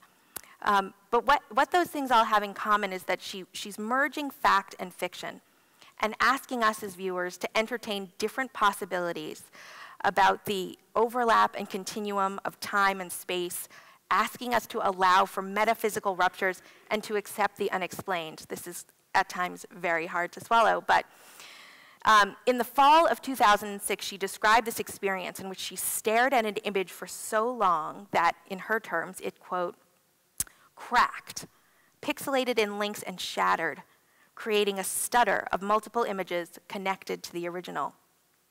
In this project, she offers the physical manifestation of that image stutter, creating an object in an edition of 3 that can exist in multiple places at the same time, seeming to defy physics, with imagery that seems to reverberate or shudder through her manipulation. You can see here she's using a found photograph of what looks to me like kind of a Hollywood film noir starlet, rotating it in steps through the 13 plates. And as the back of the figure's head becomes a profile and then turns around in this kind of cinematic way to meet our gaze, you can see that underlying the image is this kind of cylindrical tube. I always imagine it to be made of cardboard, I don't know why, wrapped in bubble wrap. And the support is also kind of stretched and pulled like taffy. And it's this double torquing that creates the visual stutter, that rupture and repeat in time and space that Donnelly has described.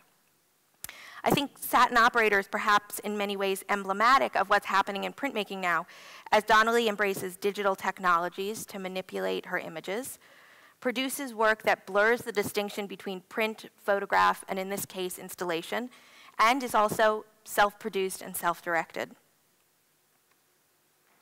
Printmaking in the 21st century is permeated by the kind of porosity that we've talked about today, work that simultaneously relies on and explodes tradition, that welcomes the incursion of other mediums and materials, and adopts traditional techniques into a larger practice to suit formal, technical, or conceptual concerns.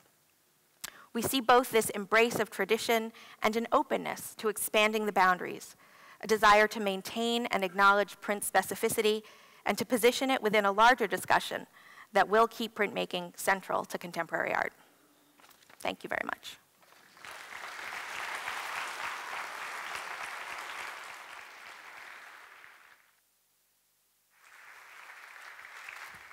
Just stay here. Thank you, Sarah. That was was a splendid session. Imagining having the opening towards the printer, the professional printer in the studio, a homage to the persons we don't often see or see the name of even. And we had this extremist etcher in this extreme world that is so central to this seminar. And we also had Sarah Suzuki, who is in the middle of also the printed expanded field, really expanded. So I'm really looking forward to what we're going to talk about now. So please come up and we'll sit over here. We'll arrange a little bit and then we'll start. So.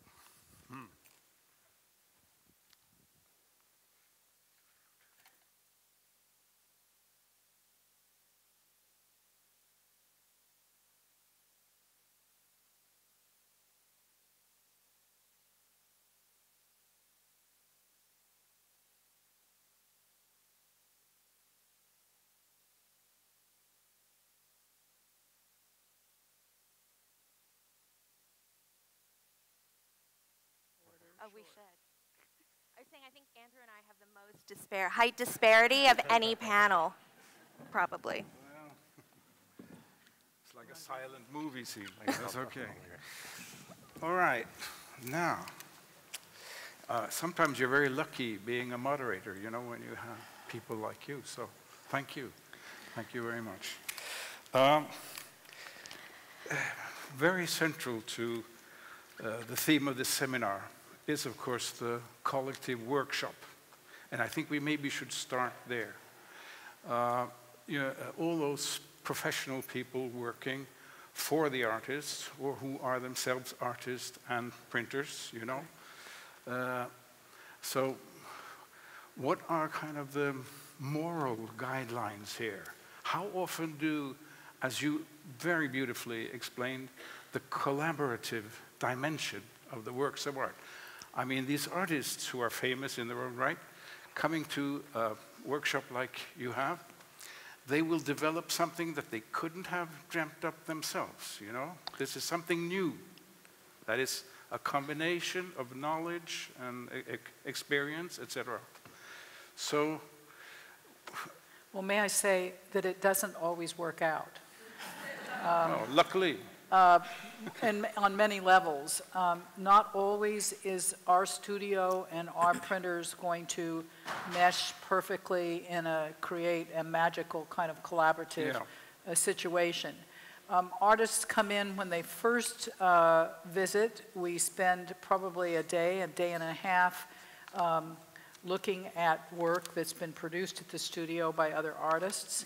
We keep a complete archive of everything that we have produced. Yeah. And that's a very important first experience. And then the artist presents their work to the staff and over lunch. Every day I buy lunch when an artist is in residence, and every day the printers and the artists and the rest of the staff eat with the artist, take them on visits, in case of Christian Markley, out to find cassette tapes at thrift stores.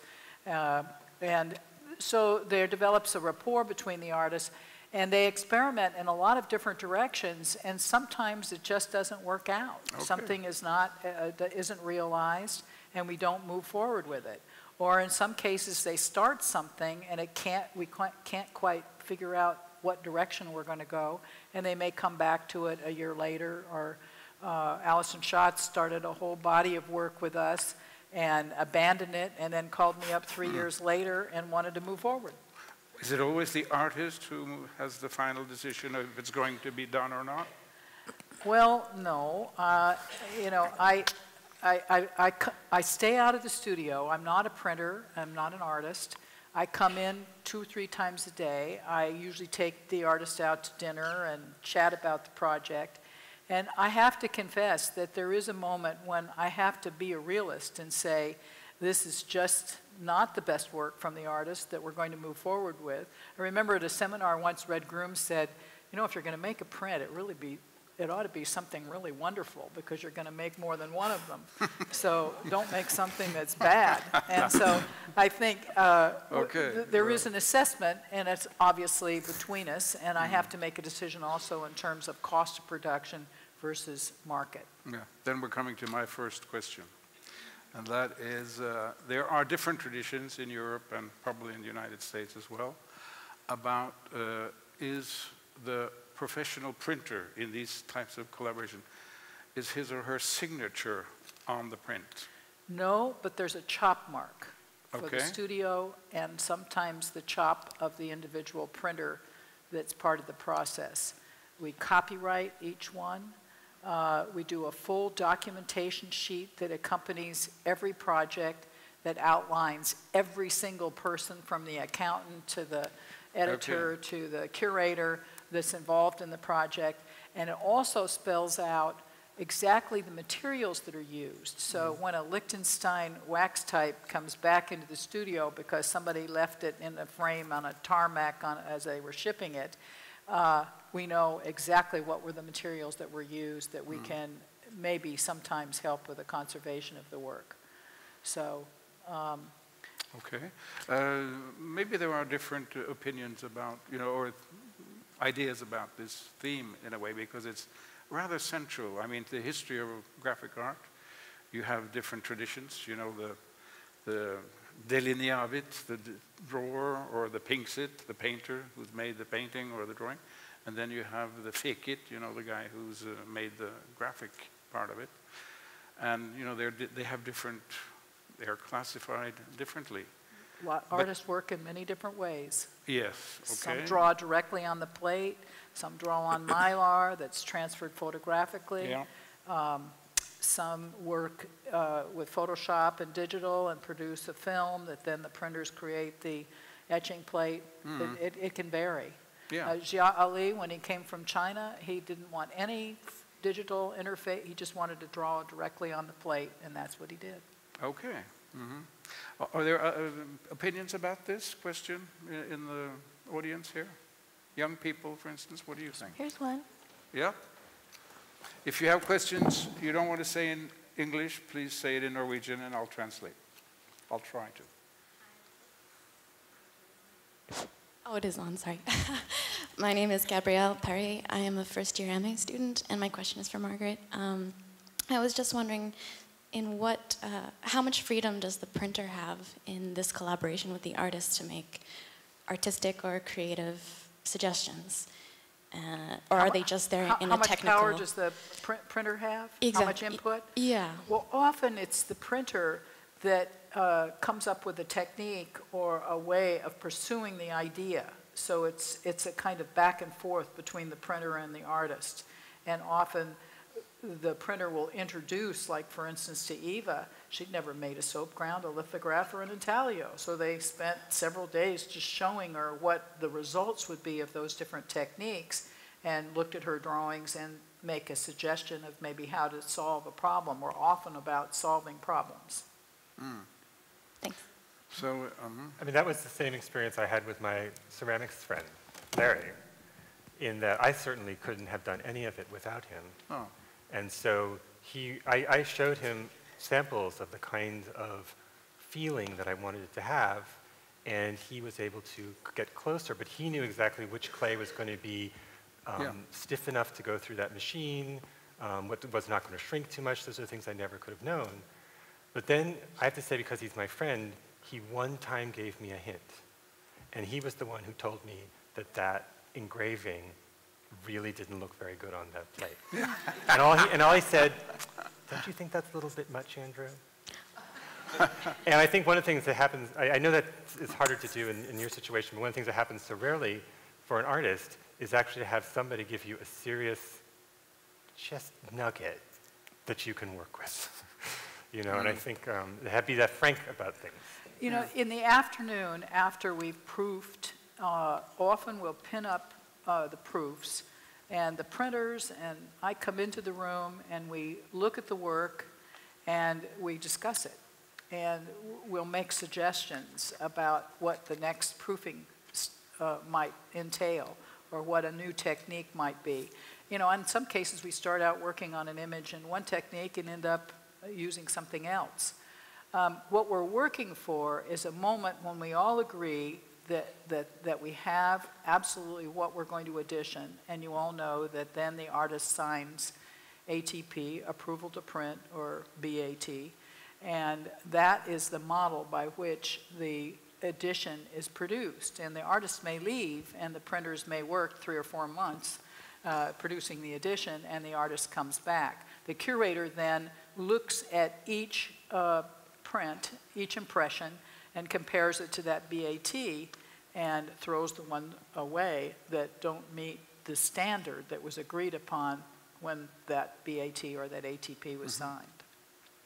I recently heard just a really great workshop story, if I may share. I don't know if people are familiar with the artist Do-Ho Suh, a Korean artist who works with textile, really beautiful sculptor. And he was at Singapore Tyler Print Institute in Singapore, and he was trying to make these big editioned drawings of thread embedded in paper pulp. And kind of like Graphic Studio, this is a laboratory. They've probably looked very closely at a lot of things that you're doing. They'll try anything. And they spent weeks trying to figure out how to embed this beautiful colored thread into this wet pulp. And finally, after 3 weeks, a summer intern, a young woman who was a fashion design student, said to them, you know, I don't want to butt in, but I'm just wondering, why aren't you using this gelatin-backed thread that we use in fashion design? And they said, well, because we didn't know that existed. And that was the solution for that project, and it's a technique that he's continued to use in the last 1.5 years, that specific material.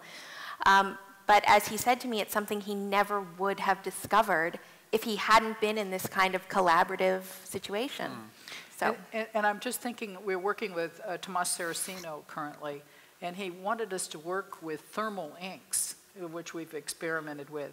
And so we test them and we put them out in the light and we see how they're going to work, and they don't work. I mean, they're gone in a month or 6 weeks. And Saraceno says, I don't care. I want to do it anyway. And I say, no, I can't let that leave the studio. So, you know, it's a give and take, and not all things are possible, but I look forward to those students and their suggestions. They often come up with great ideas about how to solve a problem. okay. Has it ever happened that an artist has given some good ideas to a printmaker and he's making the print afterwards for himself and signing it? Oh, I'm sure. You're sure? I don't know But an you example. haven't documented it? No? Okay, well, we'll be waiting for that day, because that's partly what this seminar is about, you know, the relevance of the printer, the printmaking process and everything. Okay, are there other questions on this? Sure, would you come? Yes, oh, you got it, sorry. Marius Johnsen, student in printing department. Margaret mentioned it shortly, but the last week we've seen a lot of work that it has a fairly low number of editions. Yes. Now that we move on to a new era of printmaking, is the edition irrelevant, or? I think the edition is very relevant still. And while I picked watershed projects that often, and some were unique, I still strongly believe that the edition is absolutely appropriate for certain projects. We don't usually make more than 30, 50 sort of our max. I say that, and then with Ed Ruscha, we just did this 4-edge book, and it's 250. So there are certainly exceptions. Okay. Other questions from the wonderful group here today? Hi. Okay, there you go. Say your name. Martin Kolsrud. Jeg er student. I have a question for Andrew. Because you started your presentation by saying why do you do it? Or the old technique. Yeah. Because I've also been like often confronted with the question why do you do it? I conclude with that I really like the things like makes me do art. So is it necessary to question this this love for what you do? I think it is necessary to ask the question because I think if printmaking, and especially certain kinds of printmaking, is going to stay alive and not just be a kind of demonstration or a re-performance of the past. We have to really figure out, and it's not always, I think just asking the question doesn't mean that we necessarily are going to have a definitive answer because we're talking about art. But I think really making sure we ask that question has to be done. I'm going to teach an elective in engraving next spring with my students. And I know that that's going to be part of what our discussion is going to be, along with the technique, to really think about why why any particular person would choose to do these things. And I'm very, I think about artists who do mezzotint. I think even about I think Sarah touched on the letterpress revival. And no, I mean, when I was in grad school, there were so many letterpresses being thrown away. Yeah. Who would have thought that there would be such a compelling reason to do letterpress again? So the other thing I think is about printmaking is it is a repository for reviving the obsolete.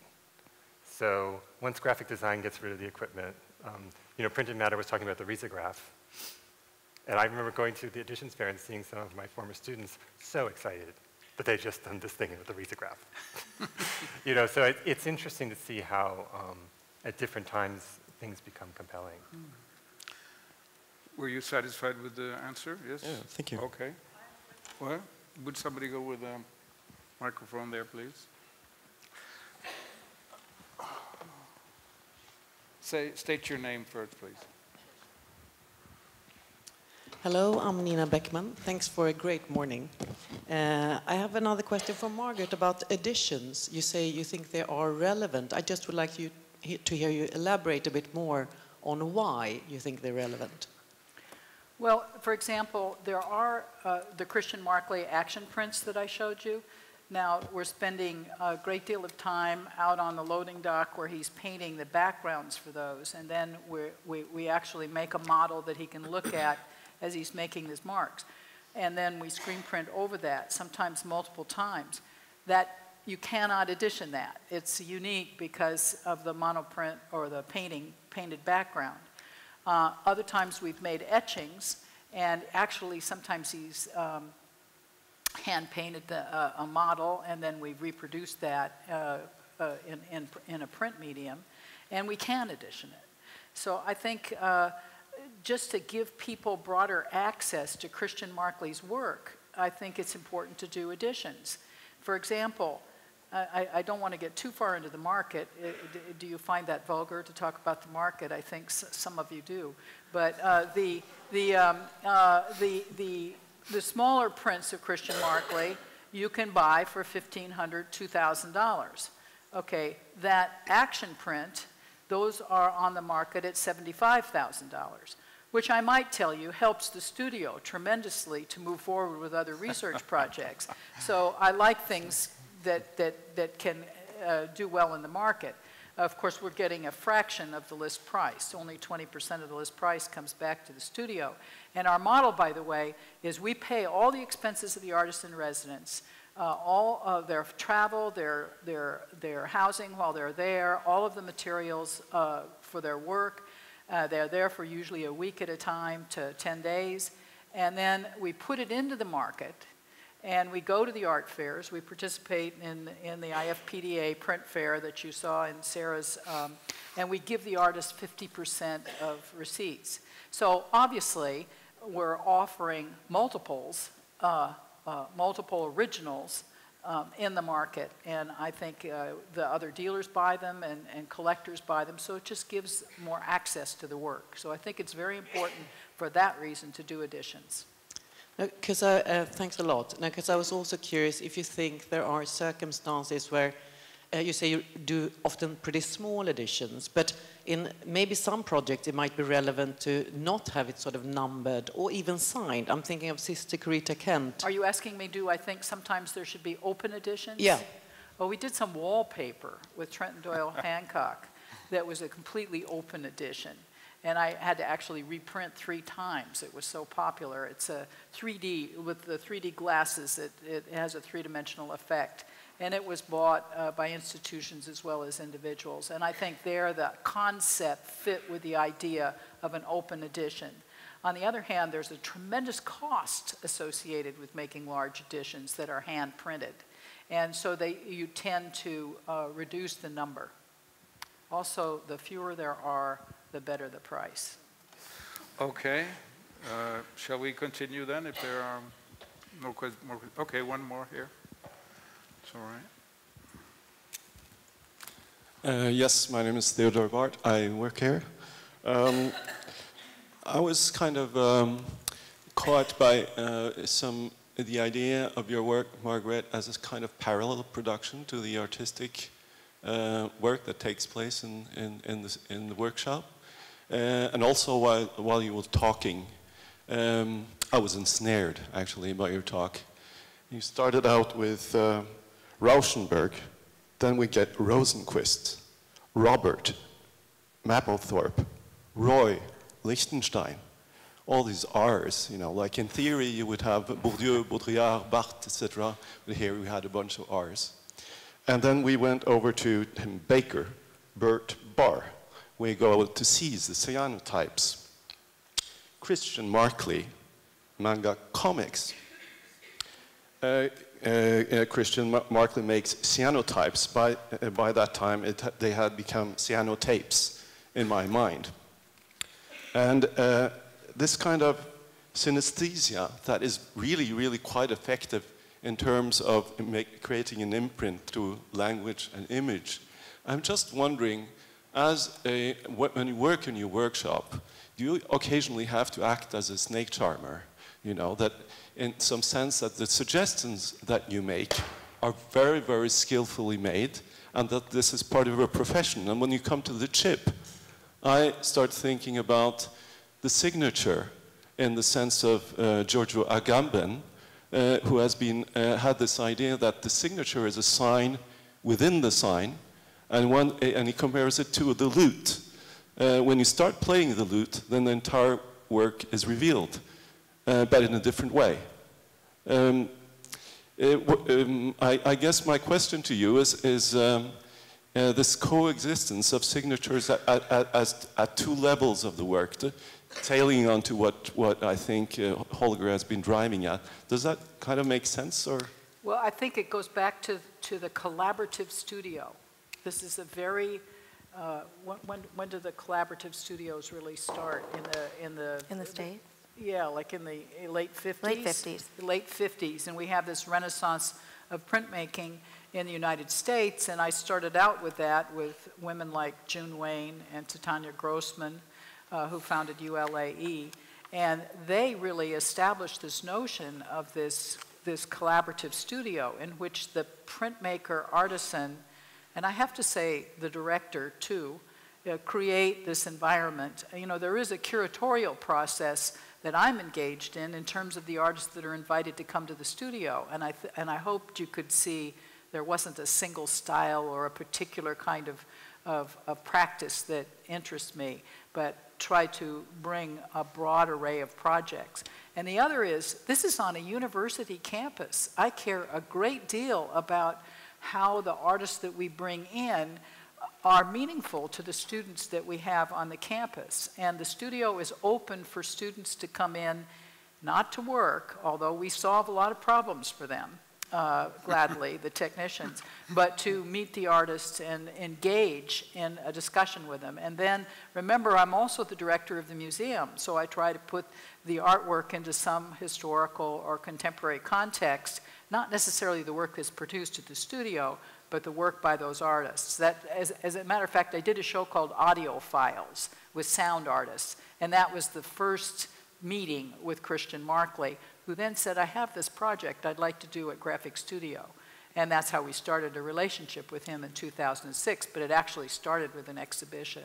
So it's this whole environment that's collaborative, you know, from the curator to the artisan, that all makes this environment where artists can be experimental and productive, and I hope transgressive.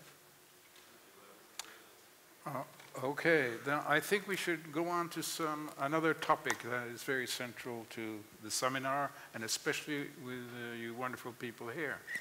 And that is the topic of crafts.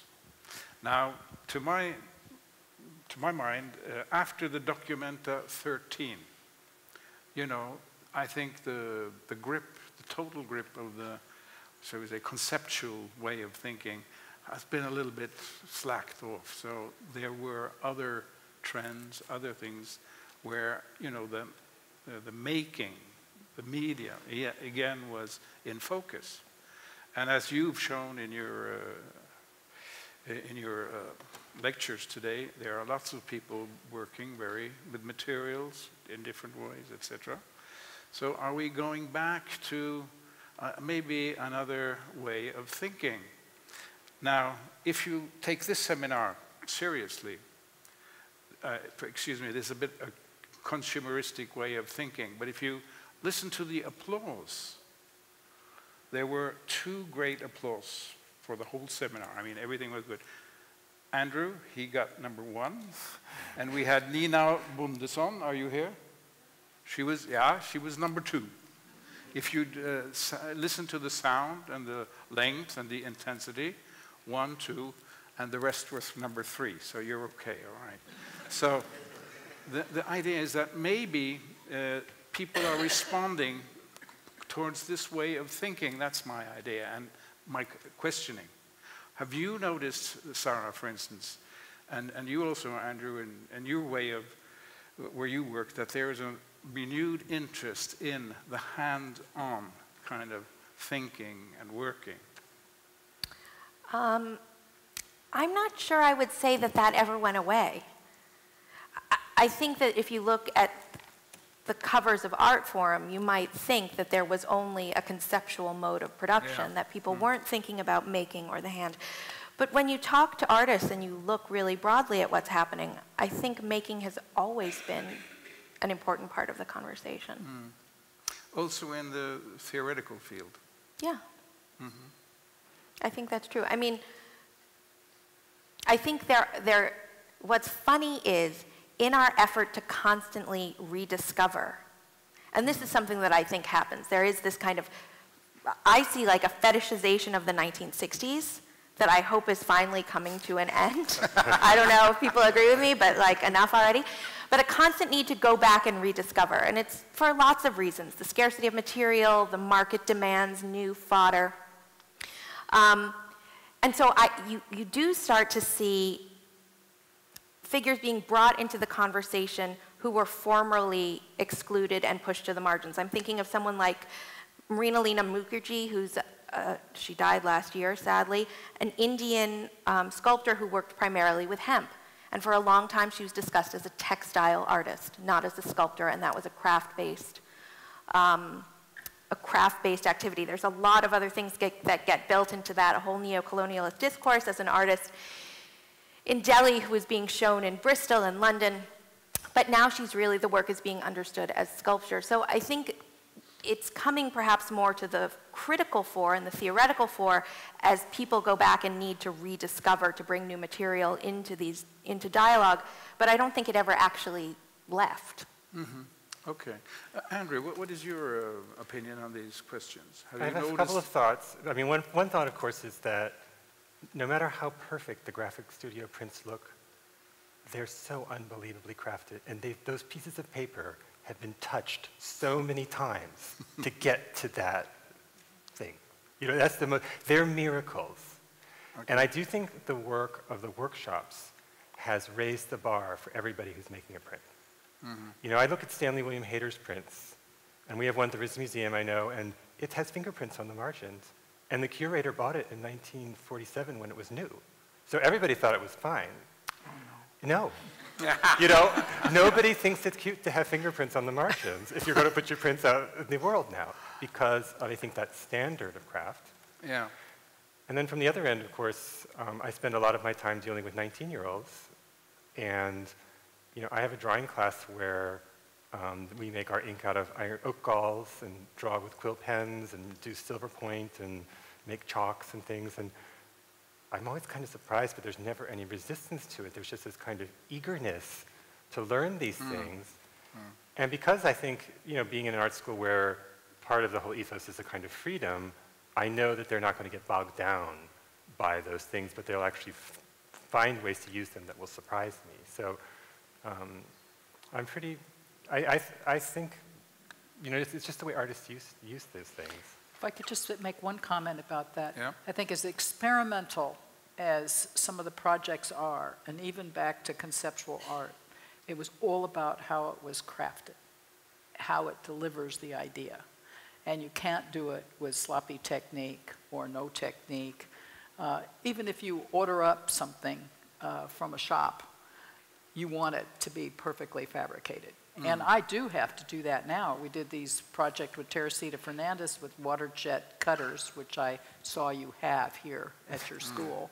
And we have to farm that out and find somebody that will have that value of craftsmanship to execute that cut at a level for an artwork, which would not be necessarily what that artisan or that man would do, that metal cutter would do for another kind of commercial project.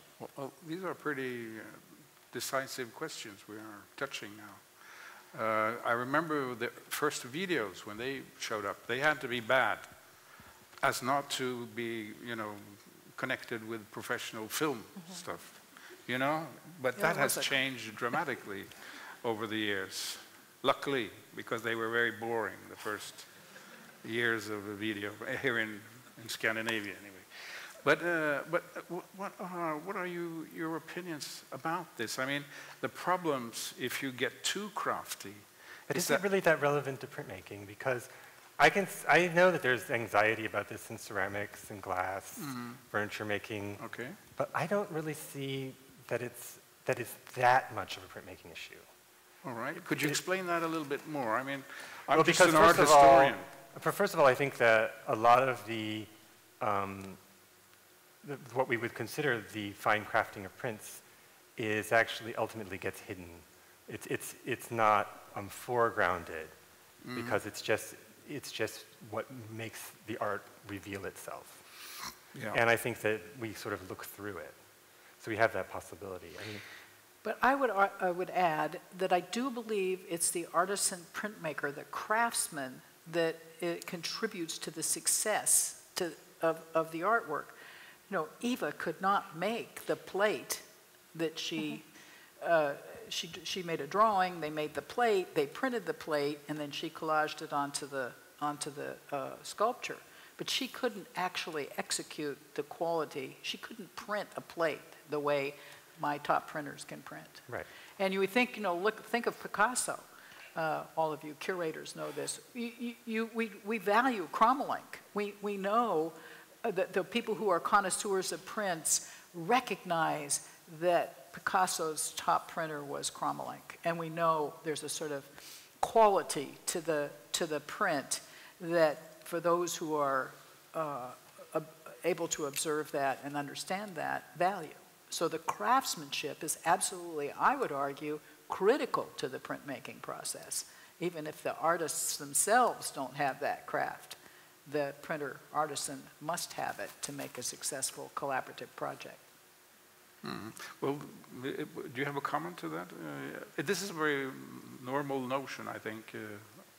Well, I print all my own editions. Yeah. I'm not going to let anybody touch my copper plates. But I'm not that good at printing other people's things. No. But I have found a way Yeah. to do my own things. Right. And I think I do it the very best. Yeah. And I like doing it. But, I rely on, when I'm ready to do an edition, I call up Twin Rocker and talk to the paper maker. Mm. And he sends me a sheet, and I print on it, and I say, I'm getting some white spots. He sends me a sheet with less sizing. It's those kinds of things. Yeah. And I think that's always embedded in projects, like making those choices and figuring those things out. Mm. Okay. Paper choice is a huge issue. Well, it's a major discipline, you might say. And so yesterday we had an artist working with, a tree paper made from trees, but you have many different traditions, the Japanese, etc. So it's an art, you might say, just making paper. In Japan, certainly they have special artists just doing paper.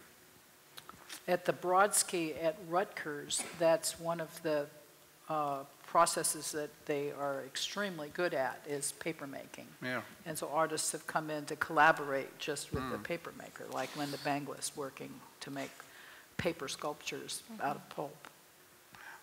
Okay. Any questions from the audience here about this? We have one. And just say your name, please, first.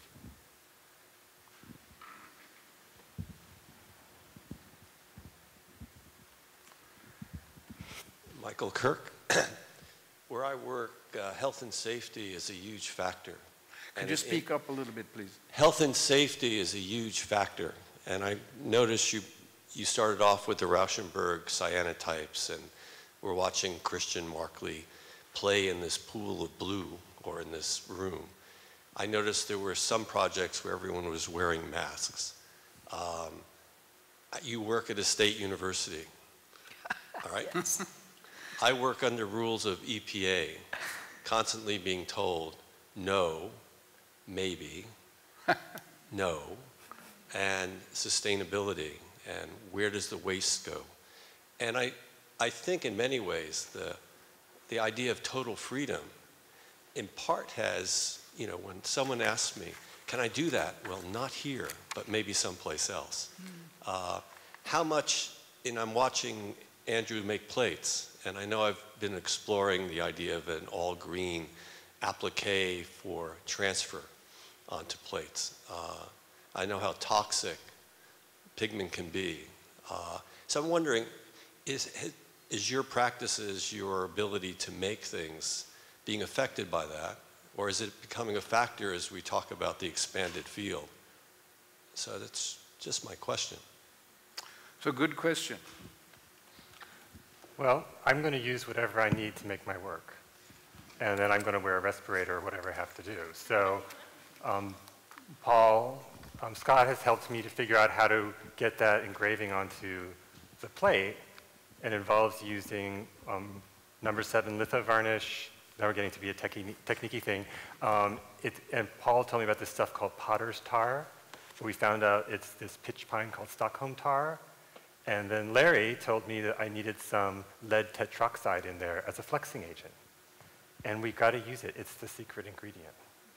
So we do use it. I think it's actually important, even as we train our students, to train them to actually really use the methods that are being used out there safely, rather than sort of empty it out and have them just not be using the things that they need to learn. Should they be forbidden? Is that what you think? No, you know, the question, should you go to water-based inks, et cetera? Yeah, Chinese, Japanese tradition. Yeah. I will say in China, they were using kerosene to clean their plates. We wouldn't do that. Do I get in trouble with the fire marshal? Sometimes. Do the safety people come by and worry where we've got our hazardous chemicals? Yes. But the worst thing we've done is clog up the entire plumbing in the building, washing out plates. But now we have a good filter system for that. Yes, we're very safety conscious, and sometimes the printers, when they're working with certain inks, and actually on the Rocher 4-edge books, it's a lacquer that they're spraying. They dress in an entire suit, a paper suit with a respirator in a very specific space. And I guess one of the most caustic things for us is the silkscreen process. And I wish I had my own studio for that because of the fumes. So yes, we're very conscious of the safety issues, but we try not to let that limit what we might do. We just find a way to do it in a way that doesn't harm the artist or the printers. I mean, I think one of the most important safety issues has to do with repetitive motion. You know, use those giant rollers. Oh, yeah. For me, sitting up straight while I'm engraving. Remembering that we do art with our bodies as well as with our minds and our eyes, and sort of thinking about how we're treating our bodies, and having those mats on the floor so we're not on those cement floors, and all those things that I think are extremely important for a lifetime of work. You can really get great workout. If you do it right. Okay, but I would think maybe in a studio, you know, where you have different professional people together, that it's a better place for discussing, let's say, environmental problems, you know, and general things. So my idea of a real print studio would be with a lot of people coming in, giving their opinions and coming with advice, you know, theoreticians as well. Okay.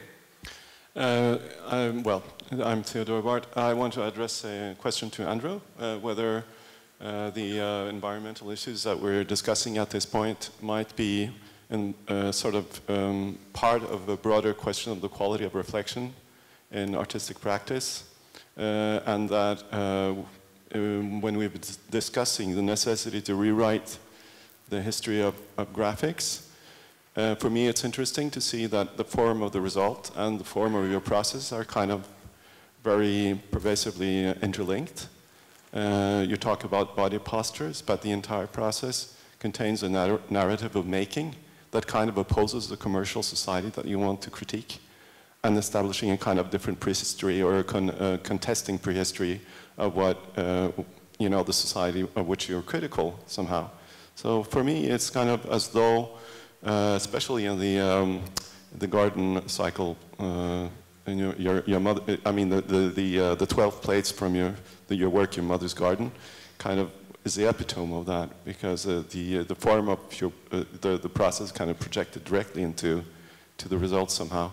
And so I was wondering about that idea of reproduction and reflection in artwork is a kind of proposal for a different way of understanding and telling about printing practices, as it were, not necessarily through speech, but actually through the work process itself.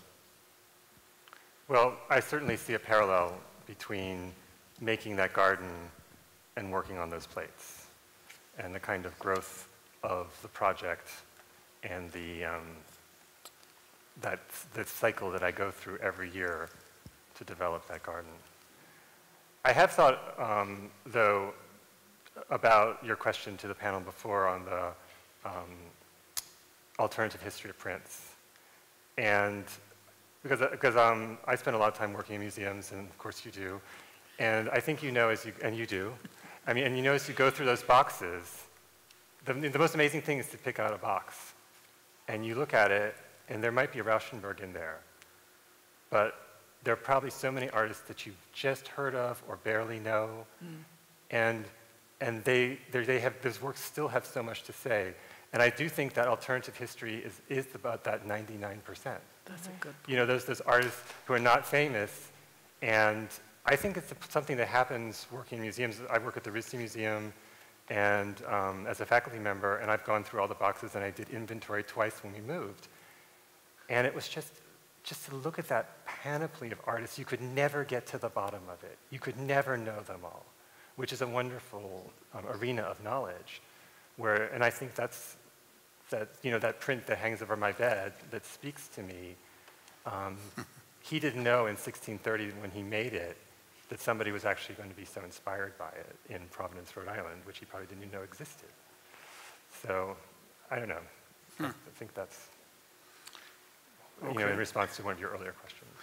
Yeah, you know, when you described your relation to prints, old prints especially, as an art historian, I felt immediately, you know, we're on the same level there. You know, we are just, Jacques Callot is one of my favorites. You know, he uses the line in such a brilliant way. They probably as you like as well.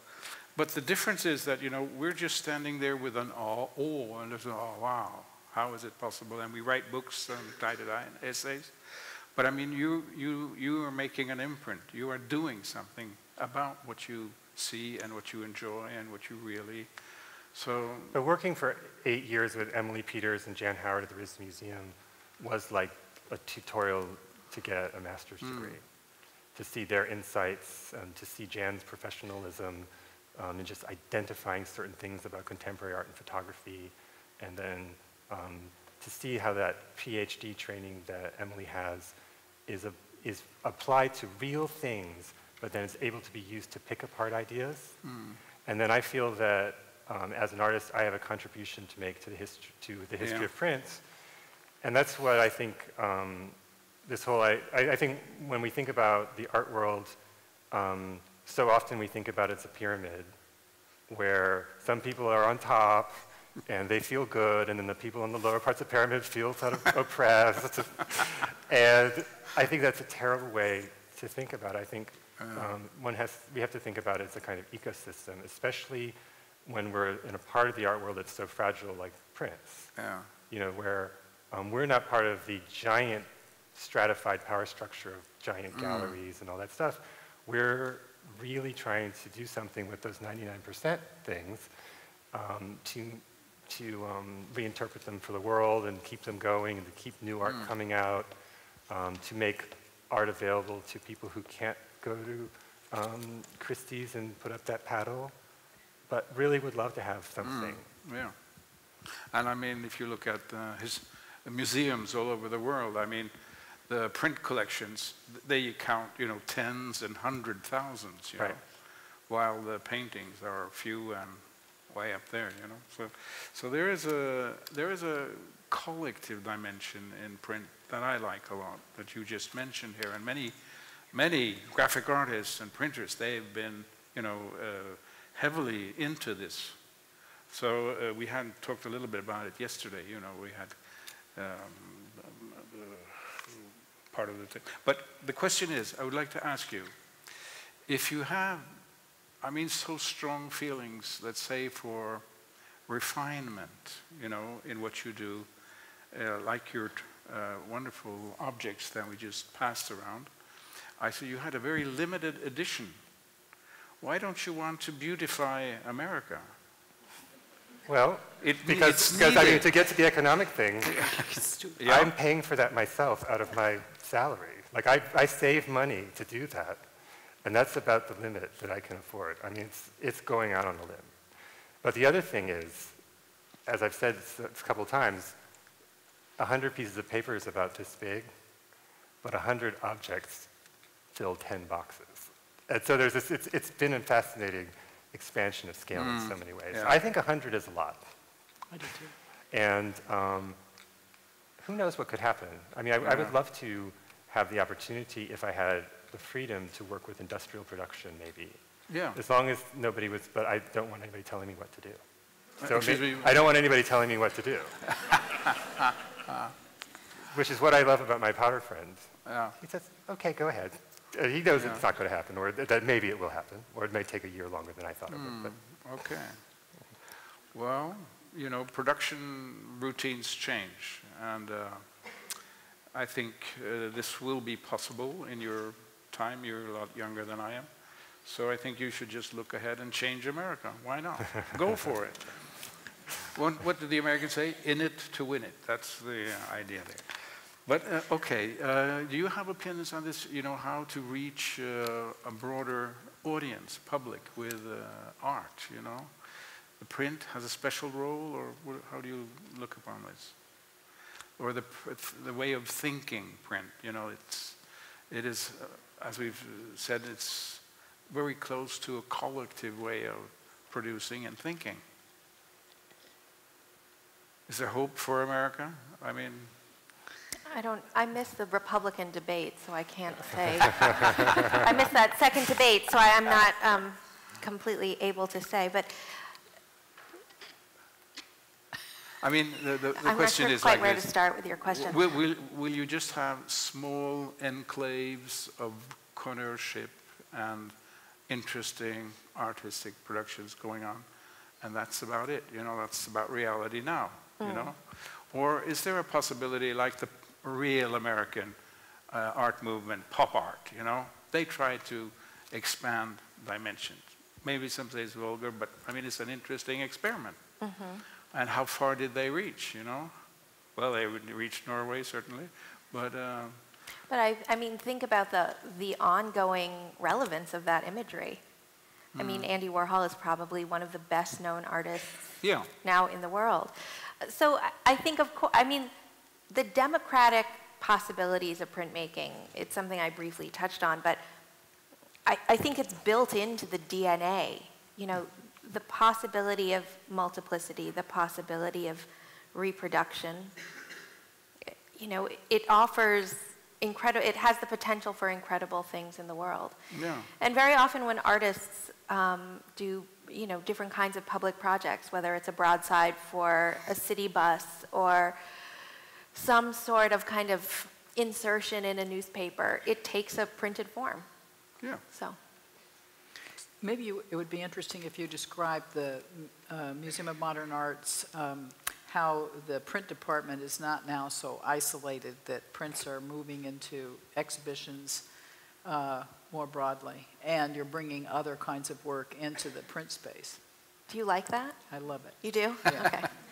Just so I know what kind of ground I'm on before I start. We do know it's a lot of work.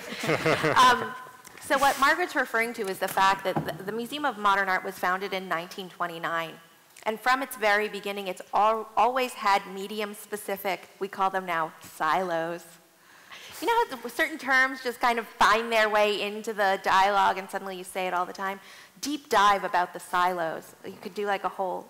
Anyway, so these medium-specific silos have existed since 1929. There's one for painting and sculpture. There was one for photography, one for film. Alfred Barr always wanted to have one for television, but he never was able to do that. Wouldn't that have been radical? Even now it would be amazing and radical. And something that I think is happening now, which is the result of a new generation of curators and leaders in the museum, is a recognition that while the silos serve a certain kind of purpose, for one, they allow multiple people to be the boss. There's a boss of painting and sculpture and a boss of photography. You can have multiple bosses. The great downside to that is it doesn't acknowledge the way most artists actually work, which is not in a siloed fashion.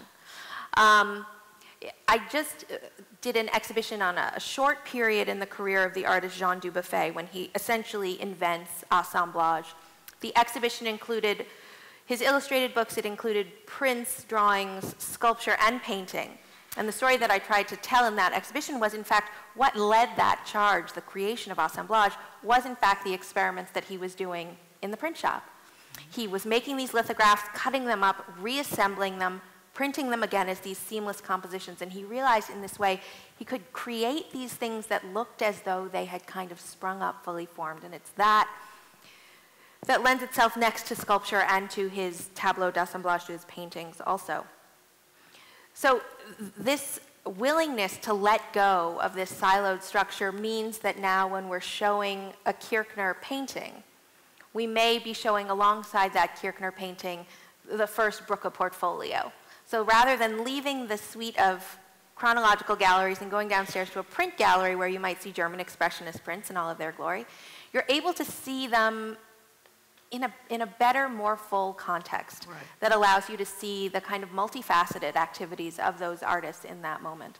And it's something that we're really driving towards. In every iteration of those gallery installations, we're really trying to stay a little bit more true to the way that we understand artists to practice, while also making sure that all of the mediums are represented. And I think that speaks to your question about how are prints disseminated. And instead of, I think people would skip the print department and not go into those galleries, but now the prints are put right out next to a painting or a sculpture or show the more full scope of an artist's practice. The reason, Margaret, I asked if you like that or not is because there's been a lot of anxiety. I've heard from a lot of people who are worried that this kind of exhibition-related integration means that we're going to abandon or neglect the print collection. And I have to reassure people that that really isn't the case. And in fact, prints are more prominent now at MoMA than they've ever been before. So. That's the best I've heard in a long time. Yes, could you repeat that? Which part? The prints are. The prints are. The print department is not threatened. No. Well, not in Norway, at all. they have, the print department stopped. Where is Mayfrid? Is she here? Yeah, when did it stop? In the normal way. It's functioning still, I know, but it's not in the old way, huh? 10 years ago, yeah. Then it was part of, they had no special committee buying, so it's... But you are buying. We are buying at some people would say, a kind of frightening rate. And in fact, the Department for Prints and Drawings has more endowed funds than any other curatorial department at the museum. Yeah. So our potential to continue collecting at the rate which we have historically is tremendous. Yeah. Wow, that we have up. So keep making prints.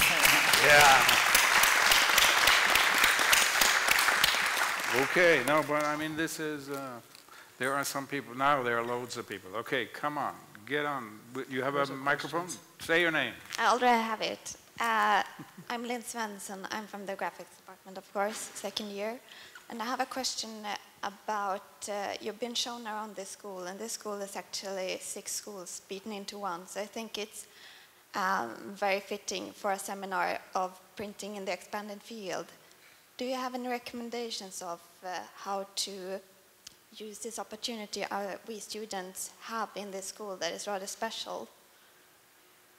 What was the question? Could you repeat speak a little bit louder? I'm so sorry. This school is 6 schools into one and represents a lot of different departments. And being a seminar about graphics in the expanded field, I think that being shown around these schools, do you have anything to recommend to us as students to... Yeah. Well, you mean, how did we respond to the absolutely amazing facility that you have, that no other school in the world has this set up? And if you can't make great art here, I think what was missing is, have you just started up the term? Because there wasn't much to see. There wasn't any work on display. So it's hard to make a recommendation having seen. Would I like to see the work that you're producing? Yes, very much. But there wasn't that opportunity. So all I can do is comment to you that if you don't know it, you have the most amazing facility for your practice. I think Jan would like to say something. Yeah? That's your time. We have 5 minutes. Is that all? Yeah. Oh, this is so interesting. But just to, just to answer you, I think Jan's policy is to try to collaborate with the other departments. You're doing something with ceramics, in your field of... and I heard Victoria talking about... Yeah, and so I think that would be an important way of opening up, sort of, towards the academy, towards the scenefagene, all these things will be interesting. And that's the exciting melting pot. Yeah, don't exist in silos. Yep. Yeah. Silos are bad. Don't stick to your press. Okay. Is there another? Okay, one more question then. Yeah. Good. Say your name. Hi, good morning. I'm Margarita González. I'm coming from Spain. I'm a publisher. And so my question regarding silos and this tendency of opening the gates could be related to the market, since art market is important for publishing big time. And I would like to know your ideas on the tendency of having specialized art fairs for prints, or the role of prints or contemporary printmaking or print projects in contemporary art fairs. Thinking on the situation on Frieze, Art Basel, Miami, Art Basel, Basel. So I would like if you could share your thoughts of that. There's a very interesting debate that goes on regularly in my studio, particularly the salesperson. We participate in the International Fine Art Print Dealers Association, IFPDA. And to be a member of that, there's this big show that opens in November, as Sarah mentioned, with print dealers and publishers showing together. We then repeat that in other cities. During Art Basel Miami, we have a print fair that's in a hotel on Collins Avenue. On the other hand, many of the publishers are now going into the main fair, if they can get in. Of course, the cost is tremendous to participate there, or are wanting to have their prints shown in the broader context. You know, there's what, 16 or 18 parallel fairs during Art Basel, so you could go into Art Miami or Scope or one of the other fairs. And I would say many of the publishers and print dealers want to be in that context rather than isolated in just the print context. On the other hand, may I say, depending on the work that you're producing, and particularly if it's editions, there's a certain group of collectors that are very committed to prints. And when you're in the broader fair, people come by, they don't know anything about printmaking, they don't understand what the processes are. And so then they're going to respond to, oh, Christian Markley, that's a work that I can afford, that's a unique, and so that's why it's consumed. So I think there's an argument for both in terms of context. No, I don't have advice for you. Okay, was that all right? Well, we have to round up this. As a moderator, I'm very humble to have such a beautiful team to talk to and listen to. And I think that is, everybody here has understood the message, so let's have a big hand for you. Thank you.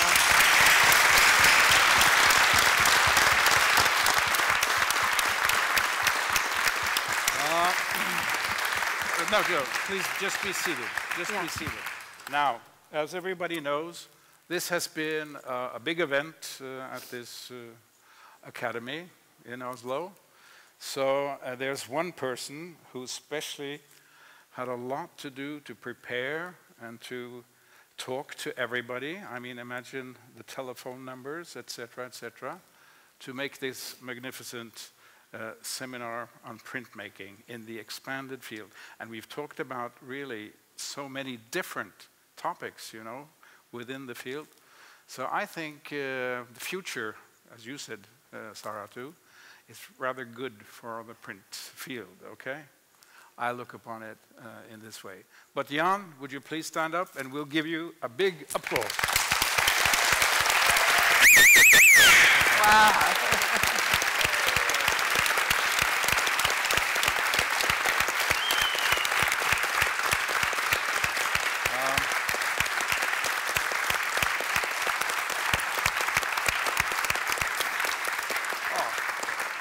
Sorry, I must come with a correction. You are number one in the applause. So you're now number two. Okay. That's quite appropriate. Okay. I will ask everybody to stand up. This is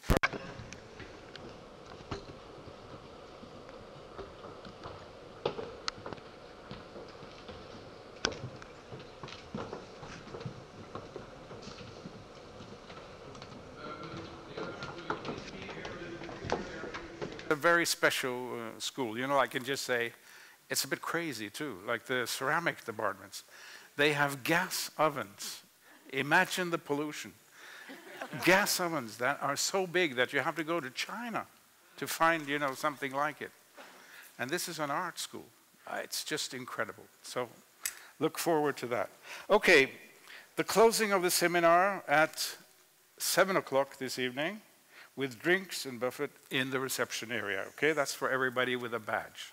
All right? The following openings are taking place at this school this evening. You have Hot Week. That's for the students and the teachers at the metal department. They're doing very interesting things, corpus and jewelry. It's at 5:30 in the gallery at Seilduken, which is outside of the building to the left a little bit. It's 1.5 minutes away, and it's on the second floor. And there's another exhibition, Maria Hallberg and Sanna Hanjos, opening Rising Horizons, and that is in the first floor in the same Seilduken gallery. Okay, and that's at 18:30. Okay? And at, sorry? It's at 6, it says here 18:30, but it's 8, okay, sorry. 6 o'clock. Performance. Okay, good. And at 7 o'clock, there's an opening at the Skylight Gallery. Just ask in the reception, they will show you. Okay, thanks everybody. We've had a nice seminar. Excuse me?